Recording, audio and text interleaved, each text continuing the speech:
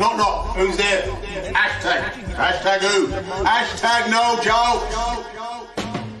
Eddie Nestor, no joke, and there's no jokes about it. No jokes about it, no jokes about it. Eddie Nestor, no joke, and there's no jokes about it. No jokes.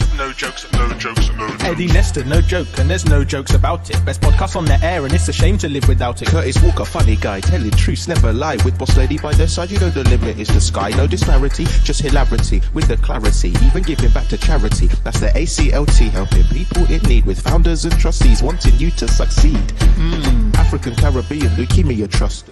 African Caribbean Leukemia Trust. African Caribbean Leukemia Trust. Donating organs and blood, fundraising and doing runs. They're doing so much good, so just sit back and have fun. Hashtag no jokes is really second to none. Knock knock, who's there? Hashtag. Hashtag who? Hashtag no joke. Eddie Nestor, no joke, and there's no jokes about it. No jokes about it, no jokes about it. Eddie Nestor, no joke, and there's no jokes about it. No jokes. Eddie Nestor, no joke, and there's no jokes about it. Best podcast on the air, and it's a shame to live without it. Curtis Walker, funny guy, telling truths, never lie. With boss lady by their side, you know the limit is the sky. No disparity, just hilarity, with the clarity. Even giving back to charity, that's the ACLT. Helping people in need, with founders and trustees wanting you to succeed. African Caribbean Leukemia Trust. African Caribbean Leukemia Trust. African Caribbean Leukemia Trust. Donating organs and blood, fundraising and doing runs. They're doing so much good, so just sit back and have fun. Hashtag no jokes is really second to none.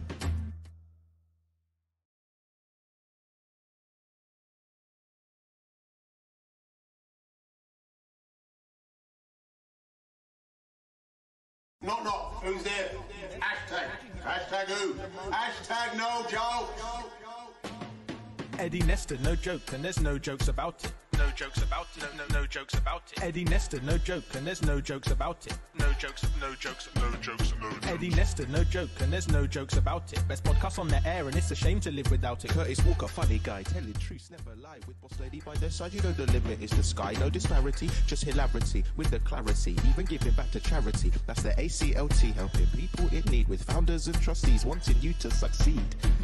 African Caribbean Leukemia Trust.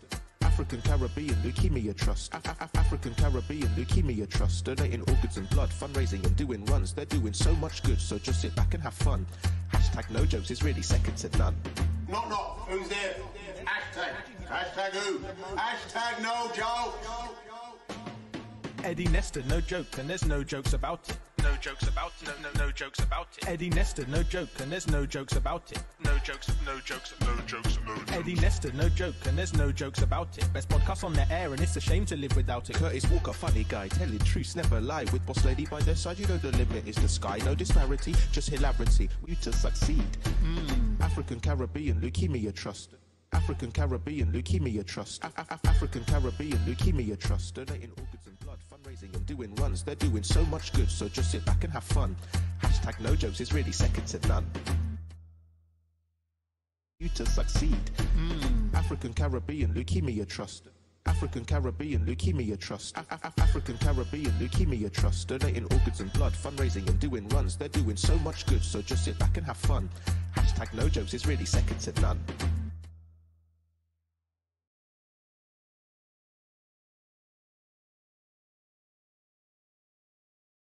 Knock knock, who's there? Hashtag. Hashtag who? Hashtag no joke. Eddie Nestor, no joke, and there's no jokes about it. No jokes about it, no jokes about it. Eddie Nestor, no joke, and there's no jokes about it. No jokes.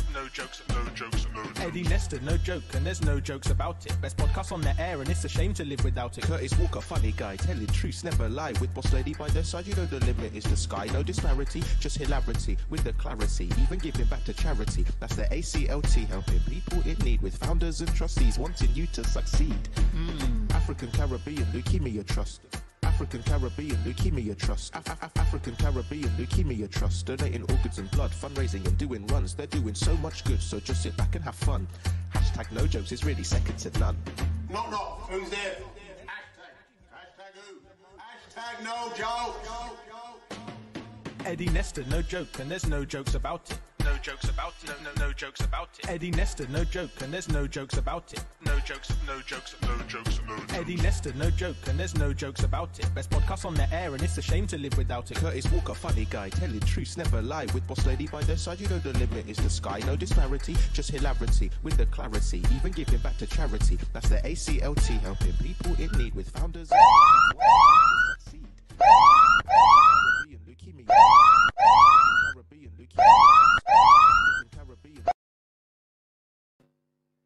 Hello, how are you? We are back for one last time. It feels a bit weird to know. You see, I know how many things you can now do in 6 minutes. Manage all the S's, and if you know, you know. Good afternoon to you. This is the last ever No Joke. It came through the lockdown as an opportunity to explore things that particularly affect us in a way that we haven't and don't see, and in a way that I can't really on the BBC. A person who's been there every single step of the way and now has to have a begrudging love and a respect for me as opposed to whatever he had before is Mr. Curtis Walker. Greetings to you, Daley Thompson. How are you, sir? Greetings. Good morning. Good afternoon. Hope you're well. I've always had a grudging. No, I haven't. You're right. So. And lately, as she is, lately come and lately on the show, as always, is our discovery. We're claiming anything that she gets, Curtis. We're claiming. That's right. Good morning, afternoon. Wakanda. We can't hear you. Oh, she's learnt so much over the years from you, Eddie. See how much? Yeah, you see how it's worked? And we got two professors on, and it's just going to make us look bad. Donna, we can't hear you. No, we can't hear you now. Bye-bye. The boss lady will feel no point in being vexed. She's looking like she's looking for technicians. No, you know what it is? And I've seen a lot of this. Donna's vexed with us like we have done something. And clearly you've had 6 weeks to put the picture behind you on the wall. And now you've spent so much time looking for earrings to buy and put on that you're not got it. And boss lady hopefully will sort you out. Let me just say you're looking gorgeous anyway. That's the main thing. You're miming. It's not the main thing. It's exactly what's got us in the situation. She's still talking and no one can hear her. The earrings look good. It's style over substance. We're not interested in that. That's the world we're living in, Eddie. Style over substance. And how's it working out, Kurt? Terribly. Got no style. All I got is substance. Yeah. Okay. You're the advert. No, sorry. For substance. No, I'm not going to do that. Because what happens is you set me up for those jokes, and then you start with your Eddie fat shaming and da. I tell you what, I've lost a bit of weight. Just stop doing it, Eddie. Just stop doing it. I can't. As the actress said to the bishop, I can't. Look, we've got lots for you. We've got what I'm calling my Donna. Sort your thing out. Yes? Can you hear me now? Yes, my darling. You know, wicked. Afternoon. No, it was just we were just filling time. I heard you. I heard you about style over substance, blah blah and blah blah blah. That was Eddie.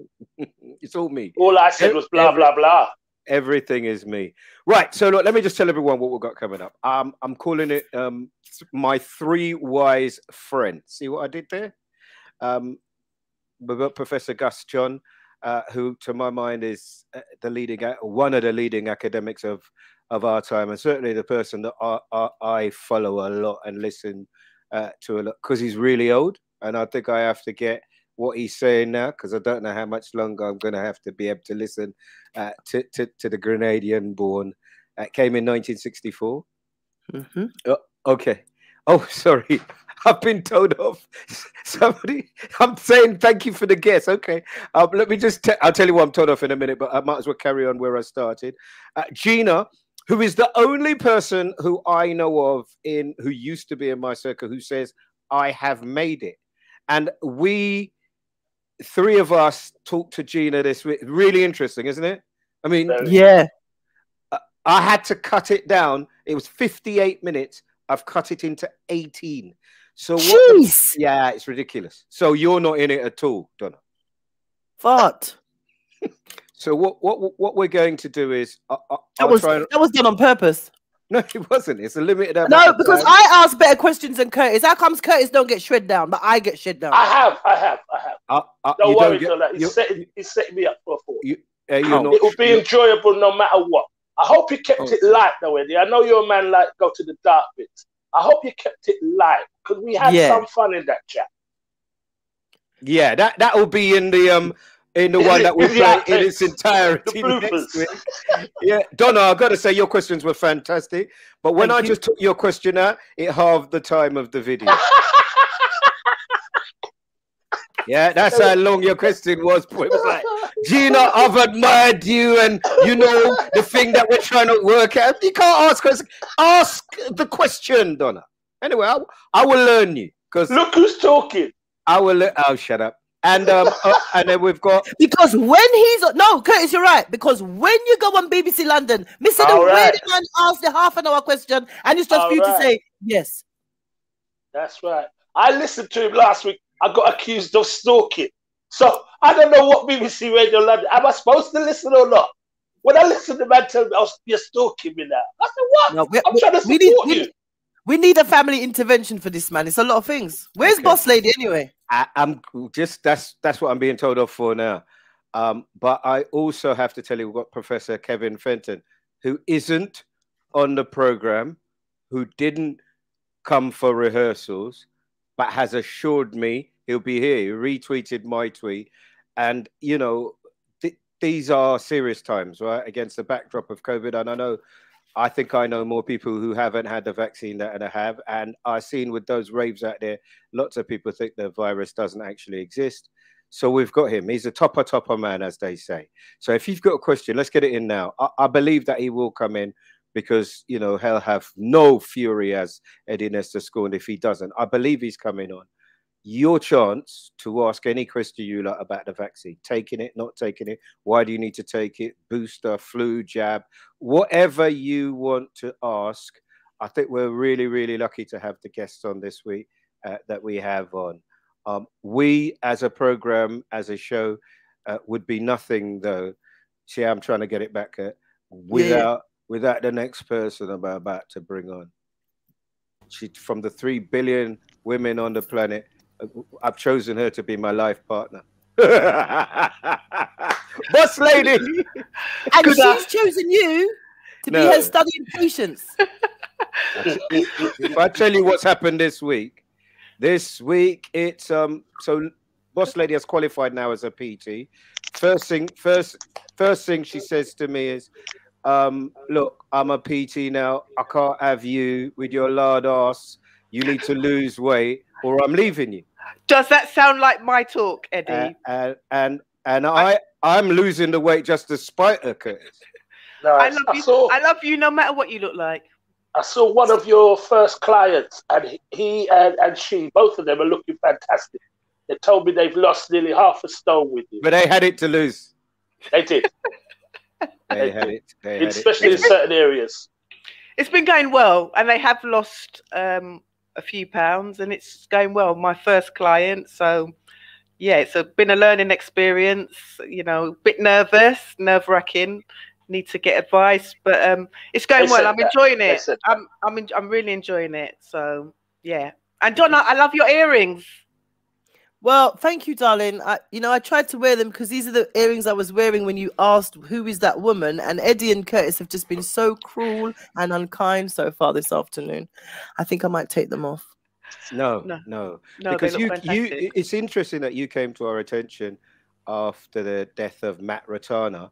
And, you know, Croydon has been in the news. And this week's been, Curtis is talking about me on BBC Radio London, but they put me on the breakfast show. Vanessa's had a holiday. They haven't given me money, by the way, but they put me on there. And we've been covering the uprisings of 2011. And it just seemed to me that Gus John is the person who predicted that. When I listened to him, he predicted that. He's also been in Subnormal, the program, the documentary that you would have seen, and the one that we spent a lot of time on, which was called Uprising, and essentially about the New Cross fire and the uprisings in Brixton. So I'm looking forward to debating, to reasoning. We've got fun and foolishness as well. Let me see if I can find a little video to start us off while the boss lady's here. Boss lady, have I told you that you look really nice?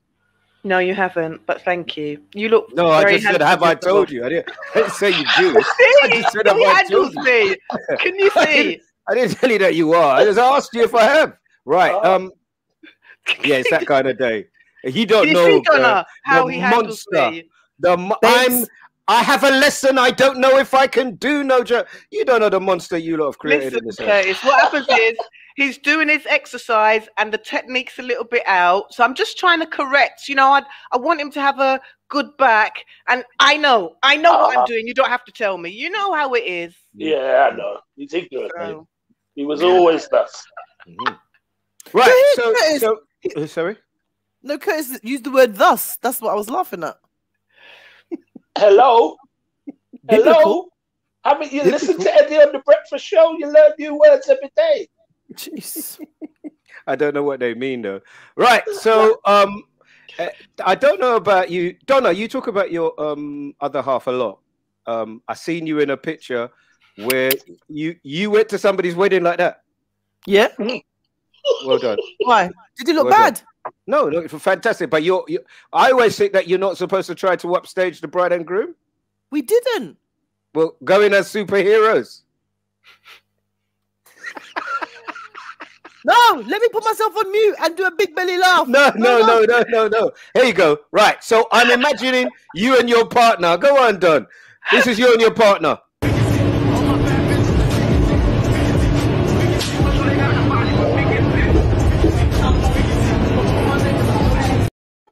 That would never happen. Are you allowed to look at somebody when you're with somebody else, Curtis? Yes, Eddie, but what you find, sunglasses help. If you got on a pair of sunglasses, look at what you like, especially the mirrored ones. The thing is, what you like. Just keep your head still and let the eyes do the work. But I want to know if it works the other way around. If a woman sees a man that she finds attractive, does the man mind? Oh, boss lady's staring at men all the time. All the time. Hold on. It's the way that I walk street and people and women are just staring at me. And I have to say, I'm not a piece of meat. And I tell their boyfriends, look, she's staring. It's the way that you stare. You can stare at somebody if you're with somebody. It's the way that you stare. If you're like leery and your tongue's out, it's the way that you stare. Is that wrong? Yeah, that is wrong. You must have your tongue out. You must have your tongue out. If you're rubbing your knees as well. What? If you're rubbing your knees. Is that wrong? Right. Okay. He's bringing in some blue bus argument. What's going on there? So that's what Lorraine said. Yes, you should be able to look, but it's how you do it. Okay. It's the way you do it. I glance, not stare. Women glance. It's salacious. Now, if you see somebody that is so outrageously enhanced and kind of drawn, you're drawn. It's just human nature to look, isn't it? I'm not with you on this one, Curtis. All right, nobody asked you to be with me. You've never been with me, right? Is it wrong to look? Ladies, I'm asking. Is it wrong to look? For a man to... I don't really... Like, I got the biggest bottom in the world, so it's me walking down the carriage. I don't know. If you walk down the carriage and turn back quick, you'll see everybody looking at you. Sometimes I've taken small children and prams with me when I've walked down the train carriage, so, you know. Oh, right. Okay, I understand what you mean. When I've been watching the Olympics and there are no black women in the high jump, and I was wondering why there are no black women in the high jump, and it kind of makes sense now. Thank you for that, Donna. I truly appreciate that. No. What have we segued into? No. I know. Right, one more silly one. Right, we can't. I am truly waiting for Professor Fenton, and I've got Professor John on. I might have to go to it. Okay. Because there was an order that I had. You have please, but while we're waiting, any question that you have, get it in. I am confident that we will have him on. About the vaccine. Questions about the vaccine. Yeah, not about. Thank you, boss lady. You correct him. He needs that. Yeah, she wouldn't have done that when we started this. I don't know. She'd have just take it and roll with it. She'd have just followed your lead. I'm going to go and see where Fenton is. Professor Kevin Fenton. Professor Kevin Fenton. Familiar. All right then. What? So look, we're going to move on because we will do stuff. But let me just play another one, which I think with the football was really interesting, Curtis. Because thank you, boss lady, by the way. God bless you.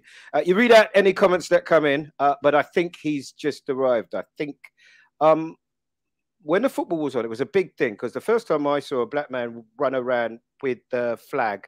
I think it was 1992, Linford Christian. I saw him wrap the Union Jack around him. Oh, by the way, happy Independence Day just gone for Jamaicans that are watching this. So Catford must be buzzing right now because that's where the majority of them live, apparently. So we had this thing, and we've always had it, where every year it comes up, and on the radio they say, you know, I can't have a flag. I've got a flag of Nigeria, Grenada, Dominica, wherever. And all the white people phone up and they go, we truly don't understand. It's a really hard thing to explain that if throughout your life you've seen something associated with negativity, then for you to take that negativity and wrap yourself in it is really difficult, no matter what I say. And I thought in a way that we'd come to a new age. Lots of the players for England were black or mixed race, and they were embarrassing. I did see this though, before we have a quick chat about that. I did see this that made me laugh, that I stay true to your identity. Take a look at this. In this life, you have to stay true to your identity. You see someone like me now, I am Naija to the core. You can't question it. It's coming out, mate. You better believe it, Billy. See you at the pub at 5, yeah? England! All right, mate. Stay true to yourself. And that is kind of how many different accents? How many accents do you have, Curtis? How many different ways do you have of speaking? It depends where you are, because the beauty of being black, you can land anywhere in the world and belong. As long as you anywhere in the world and belong. You know, you go to Australia, you could be Aboriginal if you want, as long as you can do the accent and live your life. And that's the power of us, you know. The identity thing, going back to Linford Christian, you've got to remember Linford also carried a Jamaican flag in the other hand. So as much as he had the Union Jack at the time, he also had the Jamaican flag when he did his lap of honor. So he had both, and that is pretty much anybody who's comes from immigrants or whatever have that identity with the home country or the motherland. I think anyone does that. No, don't know. And it gets weird. Like, remember Bruno just didn't, and he was the one who always embraced the flag at everything. And it jarred. It does feel uncomfortable for some people. Yeah, there will come a point when you will wrap yourself in the flag, Eddie. I could see you doing that right now. Set out. I didn't say that, Donna. I don't know. I think for us, colour means something different from the younger generation. I don't think it is that. I don't think it isn't just colour, is it? It isn't just colour. You're saying colour. It's not just colour. It's about your identity. It's about your parents, your grandparents. Somebody in your structure has given you something that you yearn for. There's something that's in you that isn't comfortable in Britain. For some people. Some people are extremely comfortable. Whether you come from Italy, Spain, even when we have the World Cups and we have the Olympics, I can take you up Stockwell, and it's little Portugal. At certain times of year, it's Portugal. Yeah. The Portuguese come out, but there were a lot of them born and raised here, but they're still Portuguese when the sport comes on, and that is it's in you. It's in you. Mm-hmm. When Antigua wins anything, Eddie, or Dominica, where you from? Dominica. When Dominica wins anything, right? Don't you run? All right. When Dominica's competing in anything, don't you run and get your flag? Your BBC, how about that? Do you know what that stands for? That's what I'm saying to you. Right. Okay. When you look at, I don't know, a lot of those guys, they're mixed race guys. They why wouldn't they wrap themselves in the flag? It's part of their identity. It's a different thing. My problem is that when I saw those guys rushing into Wembley, a lot of the guys they were pushing over to run through, they were African security guards. It looked like it's something about football that means even when they're winning, they find a way to lose, and it's just we got caught up in mental health. Well, maybe, but we got caught up in the three black guys missing the penalties, and then we forgot about what was happening at Trafalgar Square. We forgot about what happened. In the middle of a pandemic, how do you try to break into your national stadium when your team are in the final? How do you boo your own players before they play a game and then expect them to win? So I think that, you know, with that conversation, there's so many elements that we have forgotten about because we got caught up in these black guys missing a penalty. And when we saw Saka coming, all of us knew he was going to miss, and all of us knew what was going to come, because you lined the three of them up together, and it wasn't going to work. That's horrible. A feeling that resonates throughout my life. That feeling of anything, whether it's Mastermind or the news. I remember watching Trevor McDonald and every news story, and I know I wasn't alone. Make them, if it was a crime of any kind of crime, make them not be black. Please don't let them be black. Yeah, I think there's so. that. And I had that feeling during the football. Why is he left these three till last? Oh my God. Not even the three, the Saka. Because I think they saw the first miss of a hero of theirs, Rashford. And I think that rocked them. If Rashford could miss, what the hell can we do? A hero of theirs, they saw him miss. And I think that shook them more than any tournament. I think there's a lot in there. No, I was just trying to say, I think that identity is... It's a big topic. It's massive, because I don't necessarily feel I'm only British by birth. If there was one country called the Caribbean, I would identify with the Caribbean. One parent's from Guyana, one's from Jamaica. So for me, but I know my children feel differently. My children see themselves more as European. So identity, and somebody just said in the chat, like, I'm mixed race, but I identify as Nigerian. Sorry to my French mum. So it's the way you feel about something, isn't it? Yeah. And there's culture, there's identity, and there's nationality, and they're not. Yeah, and that nationality you'll never change in this country. As Donna just said, the younger generation will make the change. Right. But that thing about being British, and every time there's something, and Britain's in there is that territorial thing, that war thing, that violence that just exists in them. So when it's football, it becomes very tribal. And it's an ugly, ugly, ugly side of That's why it's part of them. Let me close at that, because I think the professor's there now. Just to say, look, I promise we will come back to it. And if there are comments, they will do it. I've been listening to David Lammy, who identifies as English, and it might be right for him. I can't identify as English personally. He identifies as English. I've seen his shoes. I see it as an ethnicity, and I don't know. Come on, the man couldn't we're going to him, because we're going to be talking about Tottenham. Remember, just hold on. Yes, I don't know what's the matter with it. Can I apologize for Donna? Look, we're taking your thoughts, right? We've got three fantastic guests. It's unbelievable. On any platform, and I believe this should have got to telly, and it didn't. I believe that we should have got sponsorship and didn't, but we don't carry bad feelings. We move ahead, right? Upwards and onwards. And I say to you that we've got three fantastic guests on the show today. I'm honored and I'm proud, but I am probably going to try and find a way to give all three of them a hard time, only because you'd expect us to ask questions. The first person I'd like to invite on is the regional head for public health. So basically, he's the man. In fact, before I bring him on, let's just play you a little video, shall we? Here is who is about to come on to #NoJoke.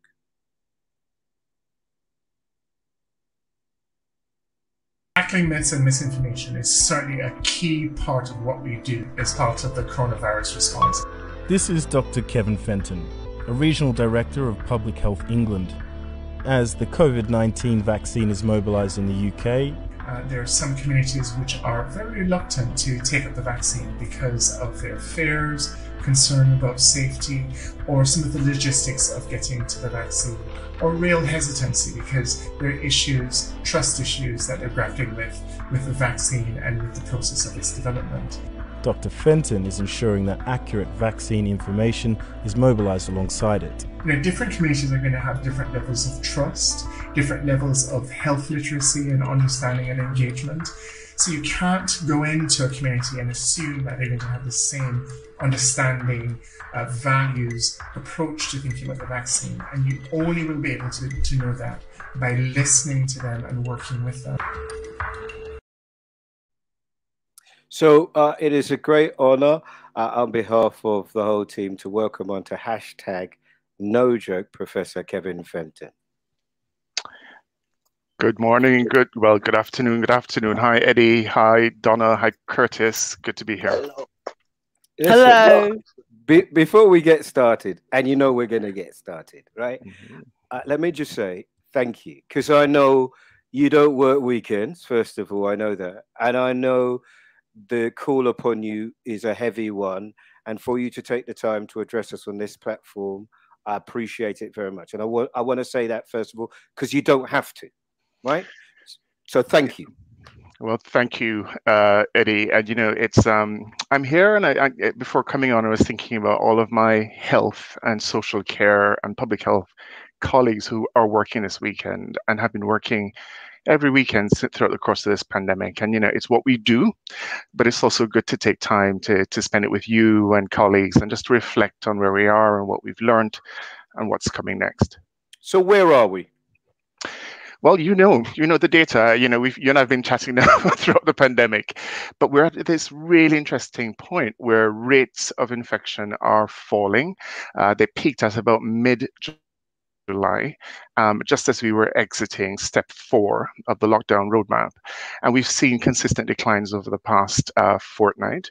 The good news is we're beginning to see some stabilization and declines in hospital admissions as well as ICU admissions are stable, and in some parts of the city declining. So we seem to have passed a peak for the summer so far, and we will watch those rates closely as we go through August, as people go off on holidays and as we mix and mingle in the city. So if they're doing well, then the people who haven't had the vaccine don't need to have it, do they? Quite to the contrary. And, as you probably heard the new chief exec of the NHS on Friday say that nearly a quarter of people who are currently in hospital with COVID are young people under the age of 30. So it's a really important time for us to get those vaccines in the arms of everybody. London, has been doing really well. I remember when I first spoke to you on vaccines, which was last Christmas, just before we went into the second wave, and we're talking about hesitancy and what we needed to do. We always knew that with younger people, it would have been much more difficult. And now we're seeing phenomenal uptake across the city from our young people. But we know that there are some groups, especially those living in more deprived parts of the city, Black men, especially young Black men, but also Black and minority ethnic groups, we're seeing lower uptake at this time. So it's really important we get those vaccines in and protect everyone. Okay, so look, the way we're going to do this, because I know we've got limited time, is I'm going to try and get as many questions as I can. Not from me, because you've answered lots of questions for me, but the point of it is to try and get people, including Donna and Curtis, to ask their questions. The conduit through which they contact you, sir, is my wife, Boss Lady Lisa. Boss Lady Lisa, can we start with 3 or 4 questions for Professor Kevin Fenton, please? Hello, Professor Kenton. I've got loads of questions coming in. Lorraine says, what are your thoughts about giving under 12 and pregnant women the vaccine? So I fully agree with giving pregnant women the vaccine. What we're seeing in hospital now are, unfortunately, a number of pregnant women who didn't get the vaccine earlier in the pregnancy, who are now developing COVID and probably putting at risk their own lives and the pregnancy. So really working now to ensure that more women are getting the vaccines, especially when they're pregnant. And we know that the vaccines have no impact on your reproductive health and will not affect your reproductive health in the future. It's not connected. Well, even though you and I both know that tests aren't carried out on pregnant women. Tests are carried. You mean coronavirus tests? Or? Well, you can't vaccine. I'm talking about the vaccine. You're not going to test the vaccine on somebody who's pregnant, are you?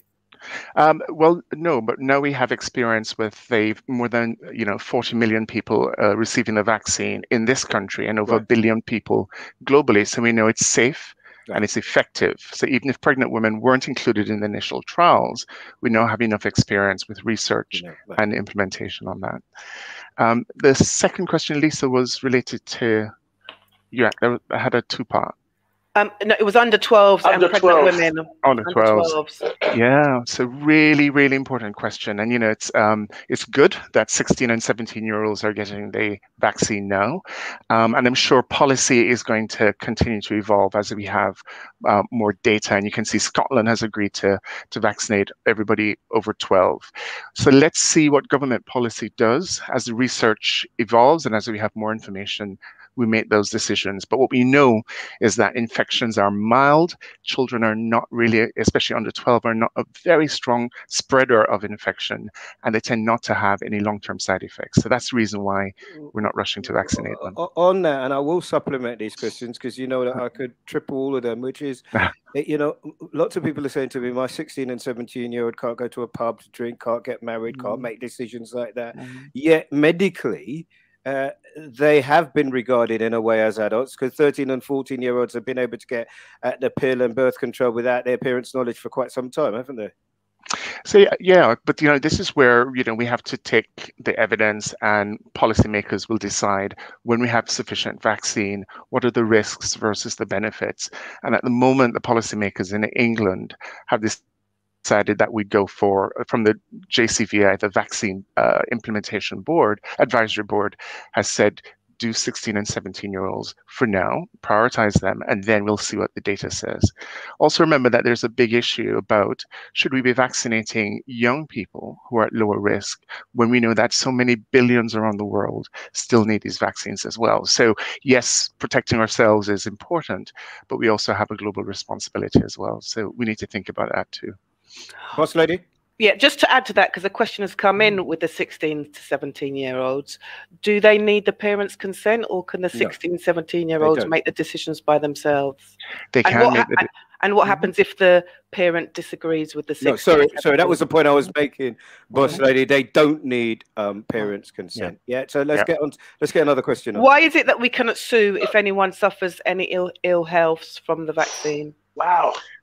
So this is a really interesting concern that people have raised, and some people are using it as a reason not to get the vaccine.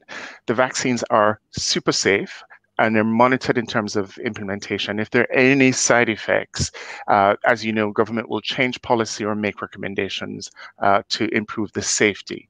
Now, for everybody who's getting the vaccine under the NHS, you be protected by the rules that govern safety, effectiveness, compensation in the NHS. So I wouldn't worry about what decisions have been agreed between government and pharmaceutical companies.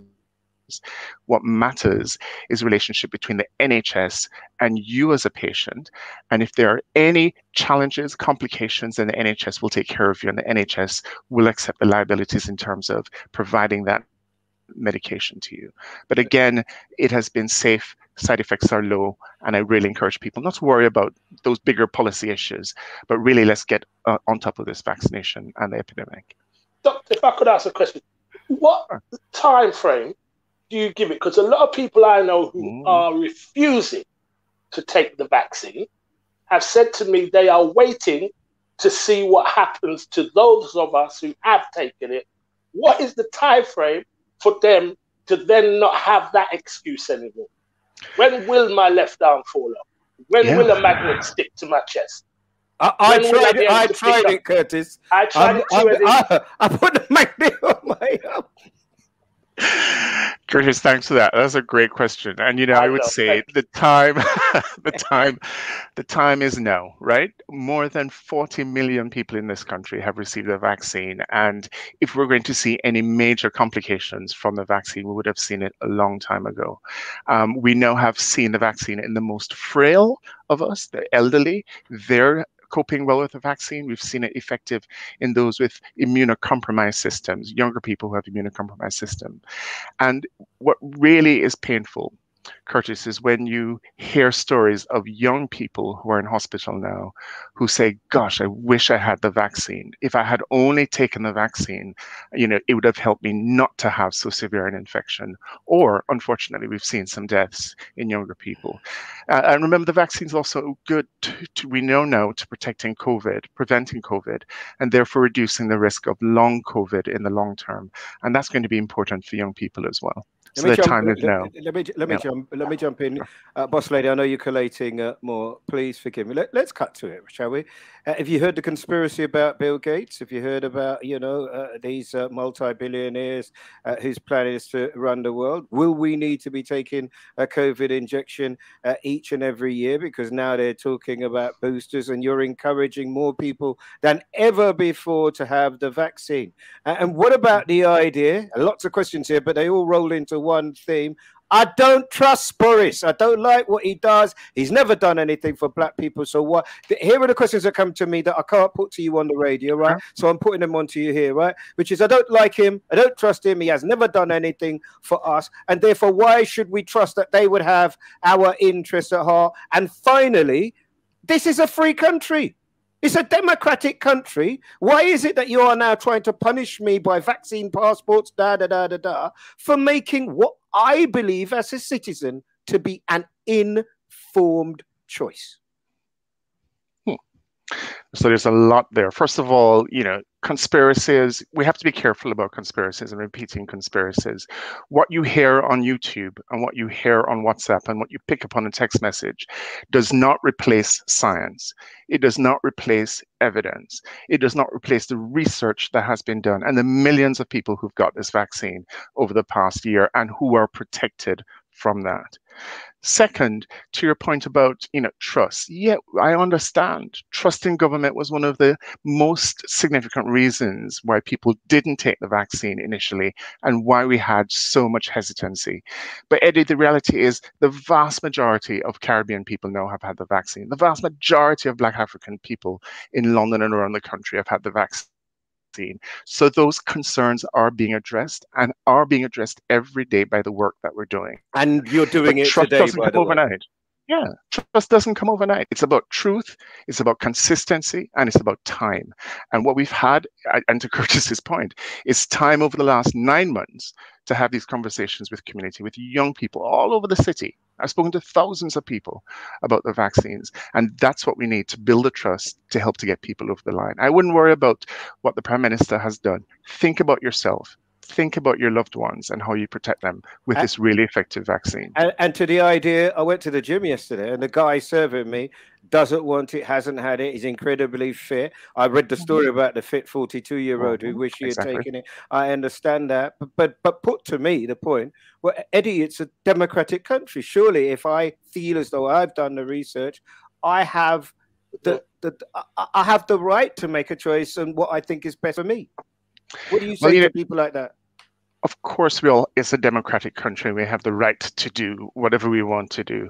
But we are in the middle of a pandemic, right? And we've lost hundreds of thousands of lives, as you know, to this disease. And we also want the freedom to go out to the clubs. We want the freedom to go socializing. We want the freedom to eat indoors and to live our life again. But with those freedoms comes responsibility and a variety of responsibilities. The COVID vaccine isn't the first vaccine that we're asking everybody to get. Every child has to get their childhood vaccinations. Every winter, people over 50 have to get their flu vaccines.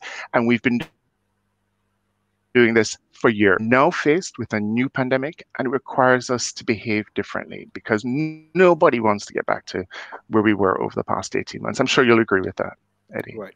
So we're coming to the end because it is a limited time and I do appreciate it. Boss lady.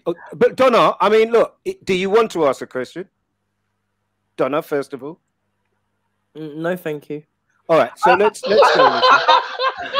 Somebody hasn't been vaccinated. Yeah, but it doesn't matter because before you get started, that doesn't matter. What matters is, you know, listen, we're here because we have free minds, and you guys are here because you don't agree with me, and we have good arguments, and people can come forward and say it. But if you've got the topper man here, and you're not going to ask him a question about a doubt, anxiety, I can only put Kevin in. So let me tell you about my doubt, then personally, which I haven't talked about on the radio.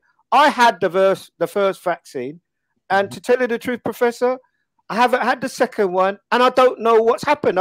I'm filled with anxiety about taking the second vaccine. Am I the only person you've heard of with that?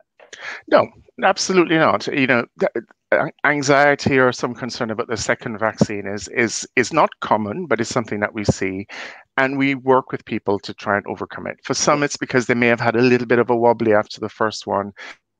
For others, it's because they don't have the time, they're busy, life has started again, and they can't get to a vaccine center. But Eddie, if there's one message you take away today, please get your second dose, because it is with the second dose that you get the maximum response in your immune system. And with so much Delta circulating still today, that is the protection you need. One dose isn't enough to protect you from Delta or from the wild strain. Yeah, but does that mean that we wouldn't have it every year? Why would you have the first and not have the second? What happened in the do I ask, Kevin, just close your ears for a second. Do I get involved in your business and ask you why you do what you do? Yeah, but we're talking about stay out about my business. But let me know what it is that's made you go, oh, I don't know. First one, but whoa. I'm not having the second. I don't know. Bad-minded. Give back the first one. Give back the first one. That's not wasted. I don't know. Well, you take the first one. There's somebody who would have took both of them. You take the vaccine that nobody else can have now because you've got it. I don't think we've got a shortage, right? So and because you're short, you probably don't need to. So we don't need to be taking every year. Is this now? Because this is. Sorry, boss lady. I promise you. It's all right. It's okay. It's okay. Are we going to be having? Because we now know you can catch COVID more than once because one of the Olympic gold medal winners confirmed that for us. So are we now going to be having this vaccine every year? So we certainly know that we'll need a booster this year, especially for people who are over 50 and people who are younger but who have some sort of immunocompromised systems. Their systems are immunocompromised. So we really want to ensure the maximum protection. And we're doing that because of data from Canada, from Israel, that says even although the vaccines are very effective for people who are especially older, because you need to really boost your immune system, you need that booster. Now, we'll take stock next year because you may have new variants, you may have different strains of the virus circulating where a vaccine may benefit. But let's not cross that bridge just yet. Let's focus on the second dose, Eddie, and then the booster in the autumn. Kevin and Curtis on me. Can't let that one go. Boss lady, come on, because the time is going short. Okay, Boss lady. these are quite common questions. Someone saying, why is the government not promoting healthy options, promoting us to build our immune system, having healthier diets, healthier lifestyles? Why aren't we testing antibodies before we give the vaccine? And also, the vaccine's been around for less than 2 years. How do we know that it doesn't affect our ability to fight other diseases that may come? Because it's something that affects our immune system. I think that's... Great questions. Great question. Great question. So vaccine's been around for 2 years. Yes, we know that it's highly effective. The technology that built these vaccines are not new technologies. They weren't developed in the last year. They were developed many years before, but we've been able to adapt them for this virus, and it has proven to be highly effective. So on these data, we have the confidence to manage the pandemic now. We will continue to monitor. Everybody who's had the vaccine is monitored through, and we look for side effects and any long-term effects, and we'll continue to do that. I think your second question was about something about the government and policy. I'm sorry, healthy Lisa. Options. Why aren't they healthy options? Yeah. Yes. Remember, this is an infectious disease, and your healthy options are important to boost your immune system. But it's necessary, but it isn't sufficient to deal with this virus. Right? So things that you can do, ensure that if you're overweight or obese, lose weight, because that's one of the risk factors for having severe COVID and dying from the disease. If you have high blood pressure, diabetes, make sure it's well controlled. Get exercise and take your vitamin D. Every Black person in this country should be taking vitamin D supplements because we don't have enough sunlight to generate the vitamin D. But those things do not are instead of your vaccine.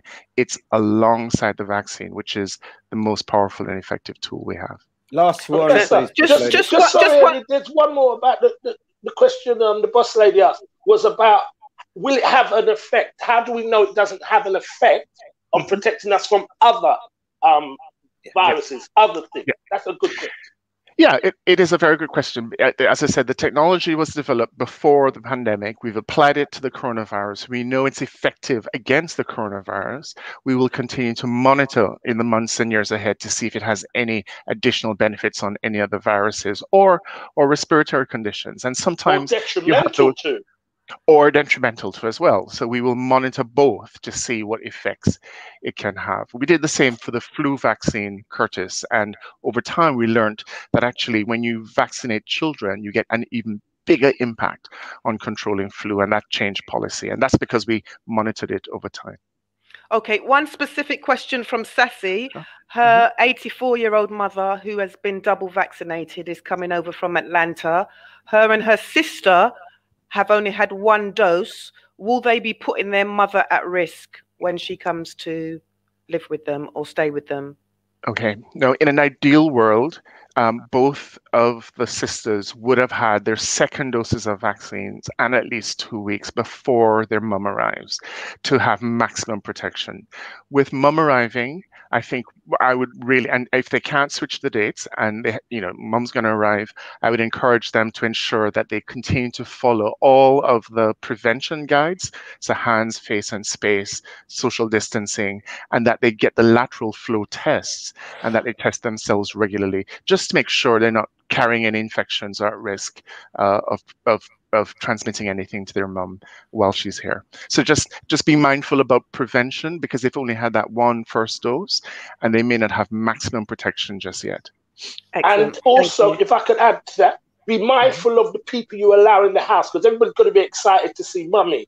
And you've got to be mindful of who's coming in your house and make them respect your rules, because let her land, let her settle down. And if you live in East London, you are putting her at risk. But move to South, and it could all be. Okay, that's a great point. I remember for all of us, when you're indoors, open those windows, make sure there's good circulation in the house. So because fresh air really helps to reduce the transmission inside. Great points. Yeah. Okay, boss lady, unless you've got a killer one, we're going to have to leave it there. Unless you've got one that's absolutely... no, it's fine. I'm searching for them. They're coming in. But if I get anything more specific, thank you for your question. So just before you go... I just want to say thank you so much for coming on. Eddie Nestor holds you in such regard. Oh. I understand today, for the first time ever, he had a wash. And that's because of you. So thank you so much.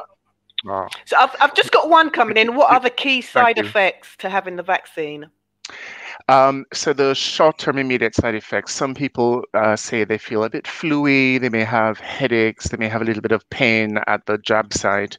And for some people, it's just a bit wobbly for the first 24 hours. But in general, for 99% of people, that goes away. You take a paracetamol or Panadol, get some rest. By the time you sleep overnight, you'll feel better. In a very small percentage of people, they may have much more of that sort of fever chills after the first dose. But again, that tends to go away with simple paracetamol and rest. These vaccines are so effective. And I really, these features you see with all vaccines, but I really would encourage you, if you haven't had your second dose yet, because there are a lot of over 40s who haven't had their second dose, please get them. It's much easier the second time around, and I had both of mine already a while ago, and the second time is even easier than the first.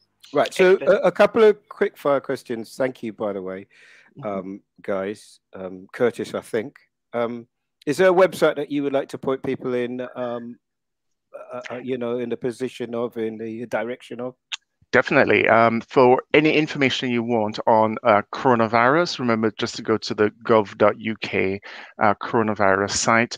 Eddie, you and I have spoken about mental health before, and I really, really want to, we didn't get a chance to talk about it today, but Thrive London, that's www.thrive LDN, has really good resources for mental health and good thinking. Also, good-thinking also has really good online resources for young people, for parents and carers. If you're struggling with sleep, anxiety, depression, or stress, we have fabulous online tools linked to the NHS for every Londoner. So I would encourage people to go there as well. So those are three things, Eddie, for us today. Yeah, we've done a lot on health. In fact, our last series was sponsored by the African Caribbean Leukemia Trust, and it's just fabulous to deal with that.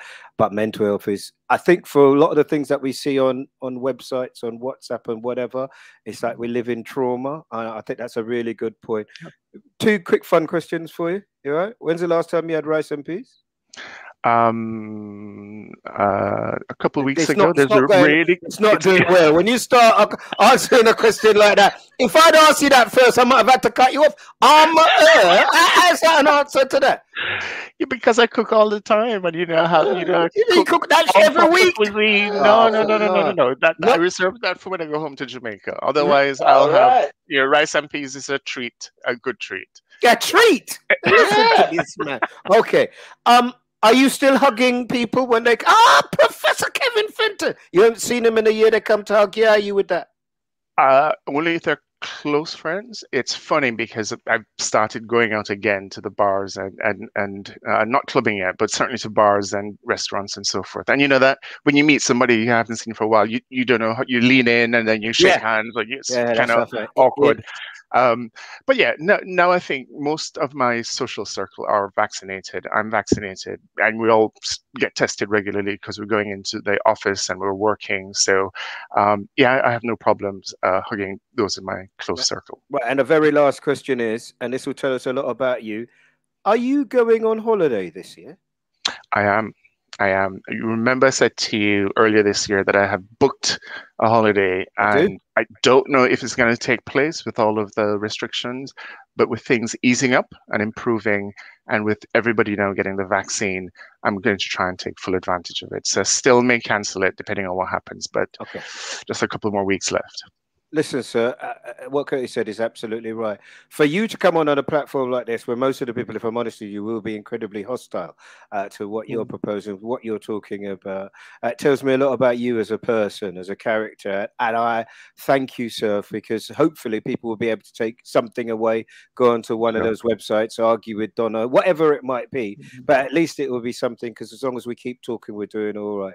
So Professor Kevin Fenton, Regional Head of Public Health England, thank you so much. God bless you, sir. God bless you. Thank you. Take care, everybody. Bye, Donna. Bye, Curtis. Take care. Bye, man. Well done. Well done, Eddie. That was informative. Boss lady. I don't know. Donna, talk to me. There's no, you're not going to sit there with your long face. I'll get that in my house. I don't need that with you as well. What's going on? I'm just saying, like, he's a public health professional. I've never seen him come out to talk about knife crime. That's also a public health issue. This is what I'm saying. We pick and choose the things that we want our people to do. That's me. That's on me. Because when he comes on to talk to me on the BBC, when I have listen, let me just explain to you the way it works, right? The people that we've had on No Joke, the topper people who you think, how do you get them? Are people that I know. The people that you have to go through the firewall for, I can't get. I had to go through a firewall, but because I've spoken to him so many times on the radio, I've talked to him, as he said there, I'm massive on mental health because I know about my own, and I know I see too much black man walking, and black guys who show mental health challenges get double the dose because they're potentially violent. I've seen it all my life. So I've talked to him a lot about mental health and knife crime. So I take that one on board. But I'm asking you to speak specifically to the issue of the high percentage of black people who are reluctant to take that vaccine. Well, I still haven't taken mine. Why? It is what it is. I don't. People die every day, innit? So for me, it's not even. I can't say that I'm anti. I can't say that I'm for. I just haven't done it yet, and it doesn't bother me. I think if my work was affected, anything to do with me and money, there would be a problem. But most of my work is online, so it doesn't bother me. I'm not out there in this. I know that my work doesn't mean I come into contact with people all too often. I can deliver the service online. I think that sorry, Donna, this is coming across wrong. Okay. Let me just, because I want to be clearer than I have been in the past. You make whatever decision you want. You are a big woman, and you make the decision that you think is right for you and your family. I'm not questioning that. I think the view in the. I was coming to the view in the community. I'm not questioning that. I'm not questioning anybody. Anybody can do what they want to do. I don't. We've never come on here. I don't think I told anybody how to live their lives. No. We come on and put things out there. My question speaks to one issue alone: is if you have him on, why not ask him a question? Oh, you're upset with that because I'm not upset. I'm not upset. Because I didn't. BBC, Curtis. I didn't have a question to ask him. Okay, that's fair enough then. Right, boss lady. Right. Should we tell him? Sorry. I mean, it just goes to show Donna is not alone from the comments. There are many, many people from the comments who are just refusing to have it. And some people even joking about where you can buy a vaccine passport. So, you know, it just, I wasn't going to put that to him, but yes. No, he knows the environment he's coming into. I'm just explaining to Donna about the firewall. The firewall didn't want to let him anywhere near no joke. Because for me, do you know what, Eddie? I've attended about 3 different seminars with people like him from other countries talking about it. I've been on platforms and been a guest panelist. I think I know everything there is to know. I'm just saying, I want it. That's right. I don't think there's any more information Dr. Fenton would have given me that would, that's made me think. No, that's you. Yeah, that's you. Right? And I think the important thing about the vaccines, and a lot of people feel the same way. You can't disprove a negative, Curtis. I know that, Eddie. I've had 2. I've had double shots, man. So I don't know. You can't talk to me. You've only had 1. Yeah? So I've had this boat of it. So don't get on your miniature pony on me. I am going to make fat jokes now. Yeah, go for it. People could cuss me as much as they want. big old... Sure. You get me there. You said anybody overweight or obese, that's a horrible word, should have the shots because you're more immune to it. I'm here with my mum. That was my motivation. I have my reasons for having both, and I just gone for it. I drink, I smoke a little bit, and you know, suddenly hearing people telling me their body is a temple, it sounds ridiculous to me. It sounds ridiculous. When I walk through Brookside, you see most of the people telling me they're not having it. I'm not having it. We have them. They'll kill you. They are the local crackheads in the district, and they're telling me they're protecting their body. And that's where it becomes ridiculous. Okay, hold on. I've got another professor on, right? And you lot are making me laugh. And this is a serious show. Boss lady, have you got anything that's coming that we haven't done yet before I'm doing it? We need to tell them about a couple of events, don't we? Or yes. We have this event next Saturday on a boat. It's Wear Something White and Bright. Here it is. Eddie will be there wearing something white. If I can find it. There it is. White and Bright. Next Saturday, Free So Nest why are we is putting on on a this now? boat party. It's really good because there's going to be an inside and an outside area, so people won't be packed together. The DJs? Technically, it's a boat, boss lady. Mastermind Frankie Beverly and Frankie Too Sweet are going to be there. So definitely. So check out. So this is an old foot dance then? No. No, I'll be there. Is Frankie Beverly and Frankie Too Sweet 04? Are they 04? They're not 04. All right. You're just vexed because your other half ain't there.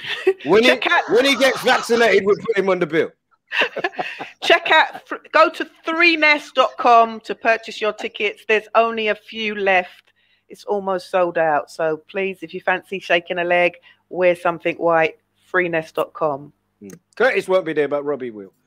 I'll be there, man. Right. So look, let's get. I've kept him waiting too long. Thank you. Bye, boss lady. This guy is one of the leading academics of our time.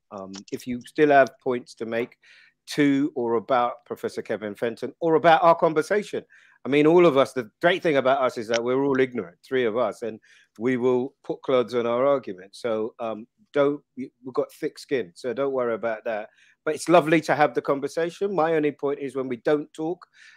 So here, this guy, I know he went into Hackney, but he went in after I left, I think, and helped to turn them around. He's gone to Manchester now. I think that's where he spends most of his time. I know he came here in 1964. He predicted the riots, but he was also part of a TV show that we saw, which I thought was one of the best depictions of what our life was like. I absolutely loved Uprising. I don't know if you guys saw it, but it was one of the first times I thought, wow, that's us. That's true. That's authentic in a way that, with all due respect to Small Axe, it was very, very good. But, you know, it wasn't that. And that was that. But also, we had Subnormal, and he was part of that too. And he's had a big part to play in it. I've got a video, but I'll play it after. I've kept him waiting long enough. Professor Gus, John, welcome to #NoJoke. Thanks, Eddie. Good to be with you. Thank you. I mean, look, I know you have never been short of a word and an opinion about anything. My ambition is actually to catch you in a Grenadian rum shop, because then I think we could properly go for it. What's your thought? All day and all night. Oh, exactly. I would have to. I know I'm a young gun. I'd have to pace myself, Professor. But might I ask you, broadly speaking, to give your view on what you've just spent the last 25 minutes watching?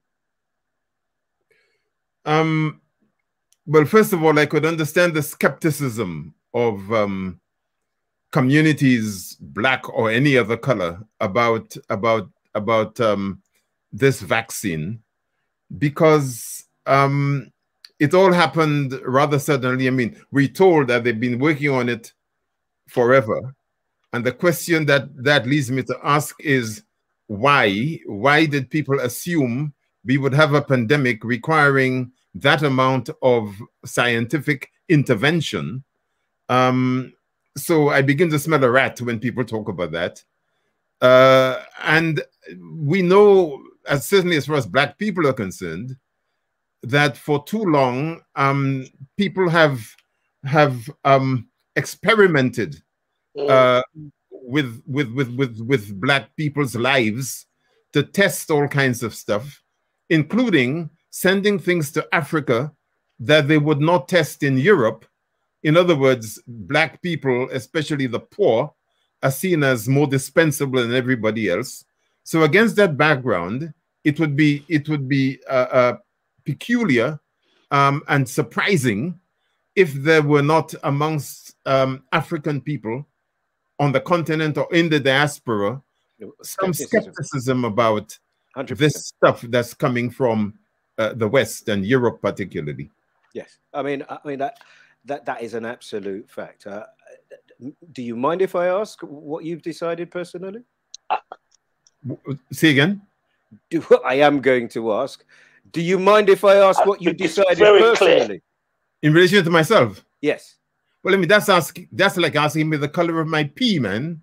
Yeah, man. The answer to that is that it's straw-colored. Do with that what you will, Eddie.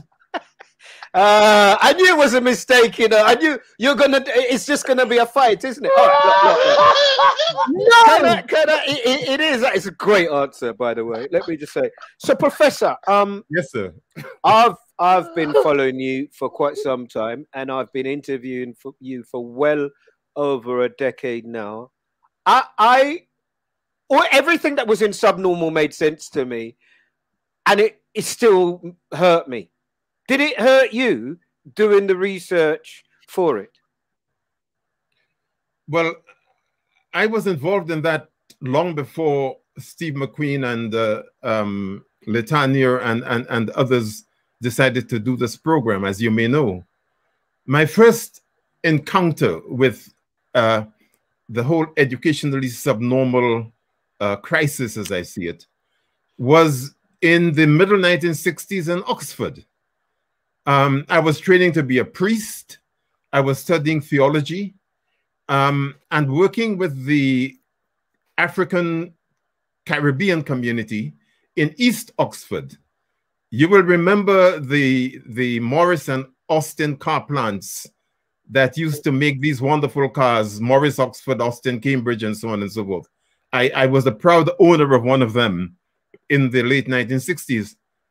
So the Caribbean men worked in the car factory. The women worked typically in the Churchill or Radcliffe university hospitals. Their children went to Oxford schools. Many of those children were coming to join them after having been left with grandparents or aunties or godmothers or whatever in the Caribbean. And the schools were treating them abysmally.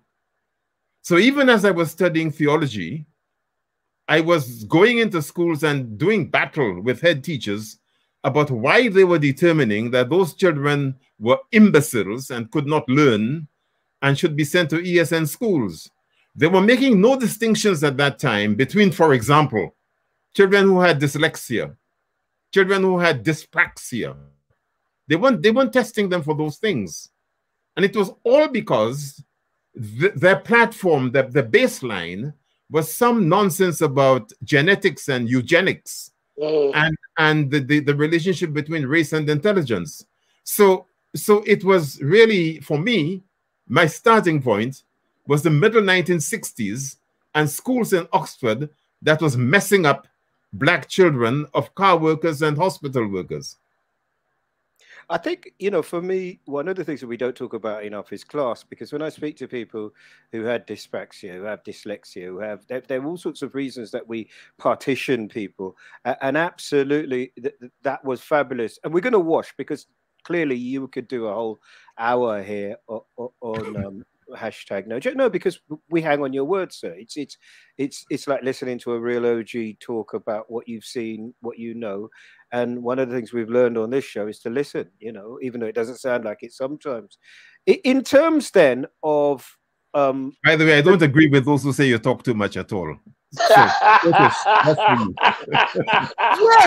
this is life. Yes.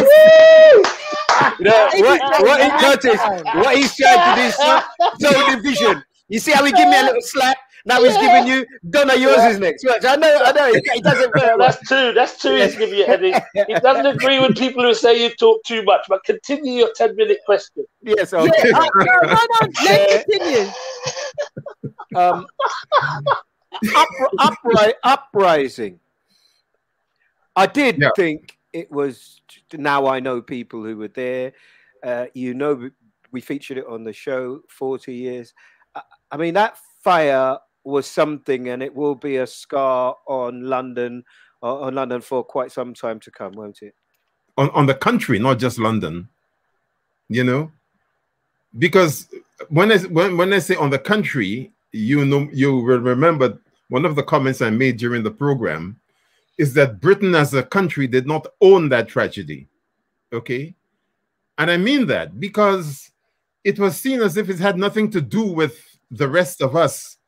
It was these blacks and the noisy parties, and they're out of control and they do not follow our laws and what have you. That was the attitude. And the media particularly were absolutely disgusting when it came to that tragedy. It is as if the grief of those parents and bereaved relatives and so on did not matter. And it was inhuman the way the country dealt with the tragedy. From the Queen at Buckingham Palace to Margaret Thatcher, William Whitelaw, and all of those wretched people. It was bad. I think that, and you know, we had this, and of course it was 13, and then a 14th died. Yes. It led to the day of action, the day of demonstration. I think that when we watched what they said and what they did for, I think there was a disco fire or whatever in Ireland, and the reaction, the difference between Margaret Thatcher, Her Majesty the Queen, and what they did. I wonder though a lot about trauma, and it's a broad question before we get specific with the anniversary which we're in of those uprisings in 2011.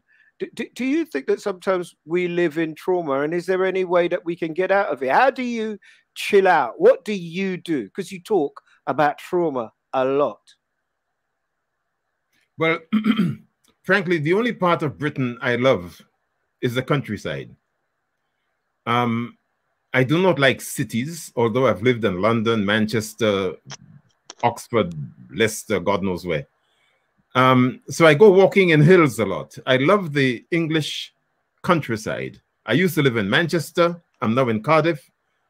And I walked a lot in the Peak District and those places. And indeed, being in Manchester, I was near to North Wales. So I and my children came regularly to Snowdonia and those places. And that I found energizing, partly because I'm a little village boy from Concord in the glorious Grenada. And my family worked land in hills. We were in the Concord Mountains. The plantation owners and those people who enslaved my ancestors commandeered the flatlands, and they gave parcels of land to our elders up in the hills. So as a young boy, I was walking 4 miles from the village up into the Concord Mountains in order to plant stuff, help my parents in the land, and so on and so forth.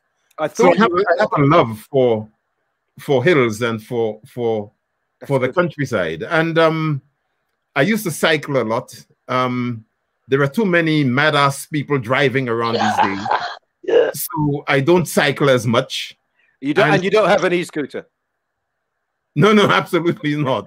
No. I nearly got knocked by one of those things. I was going to kill the fellow. So I avoid them myself, right? So I walk. I love walking.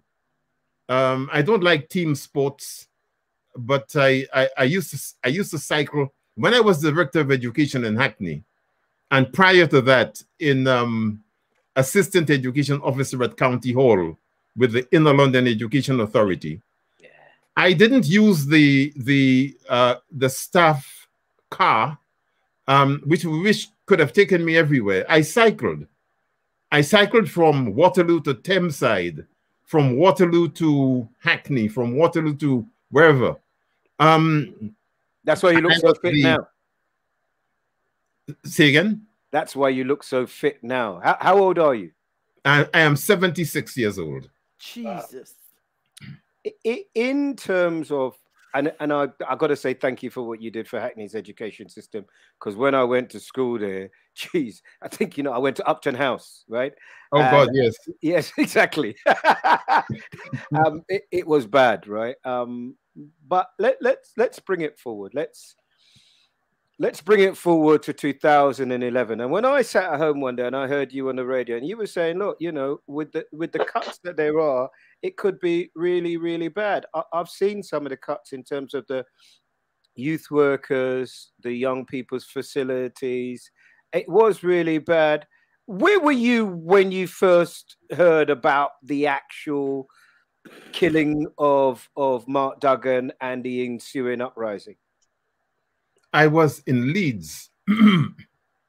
I was in Leeds at an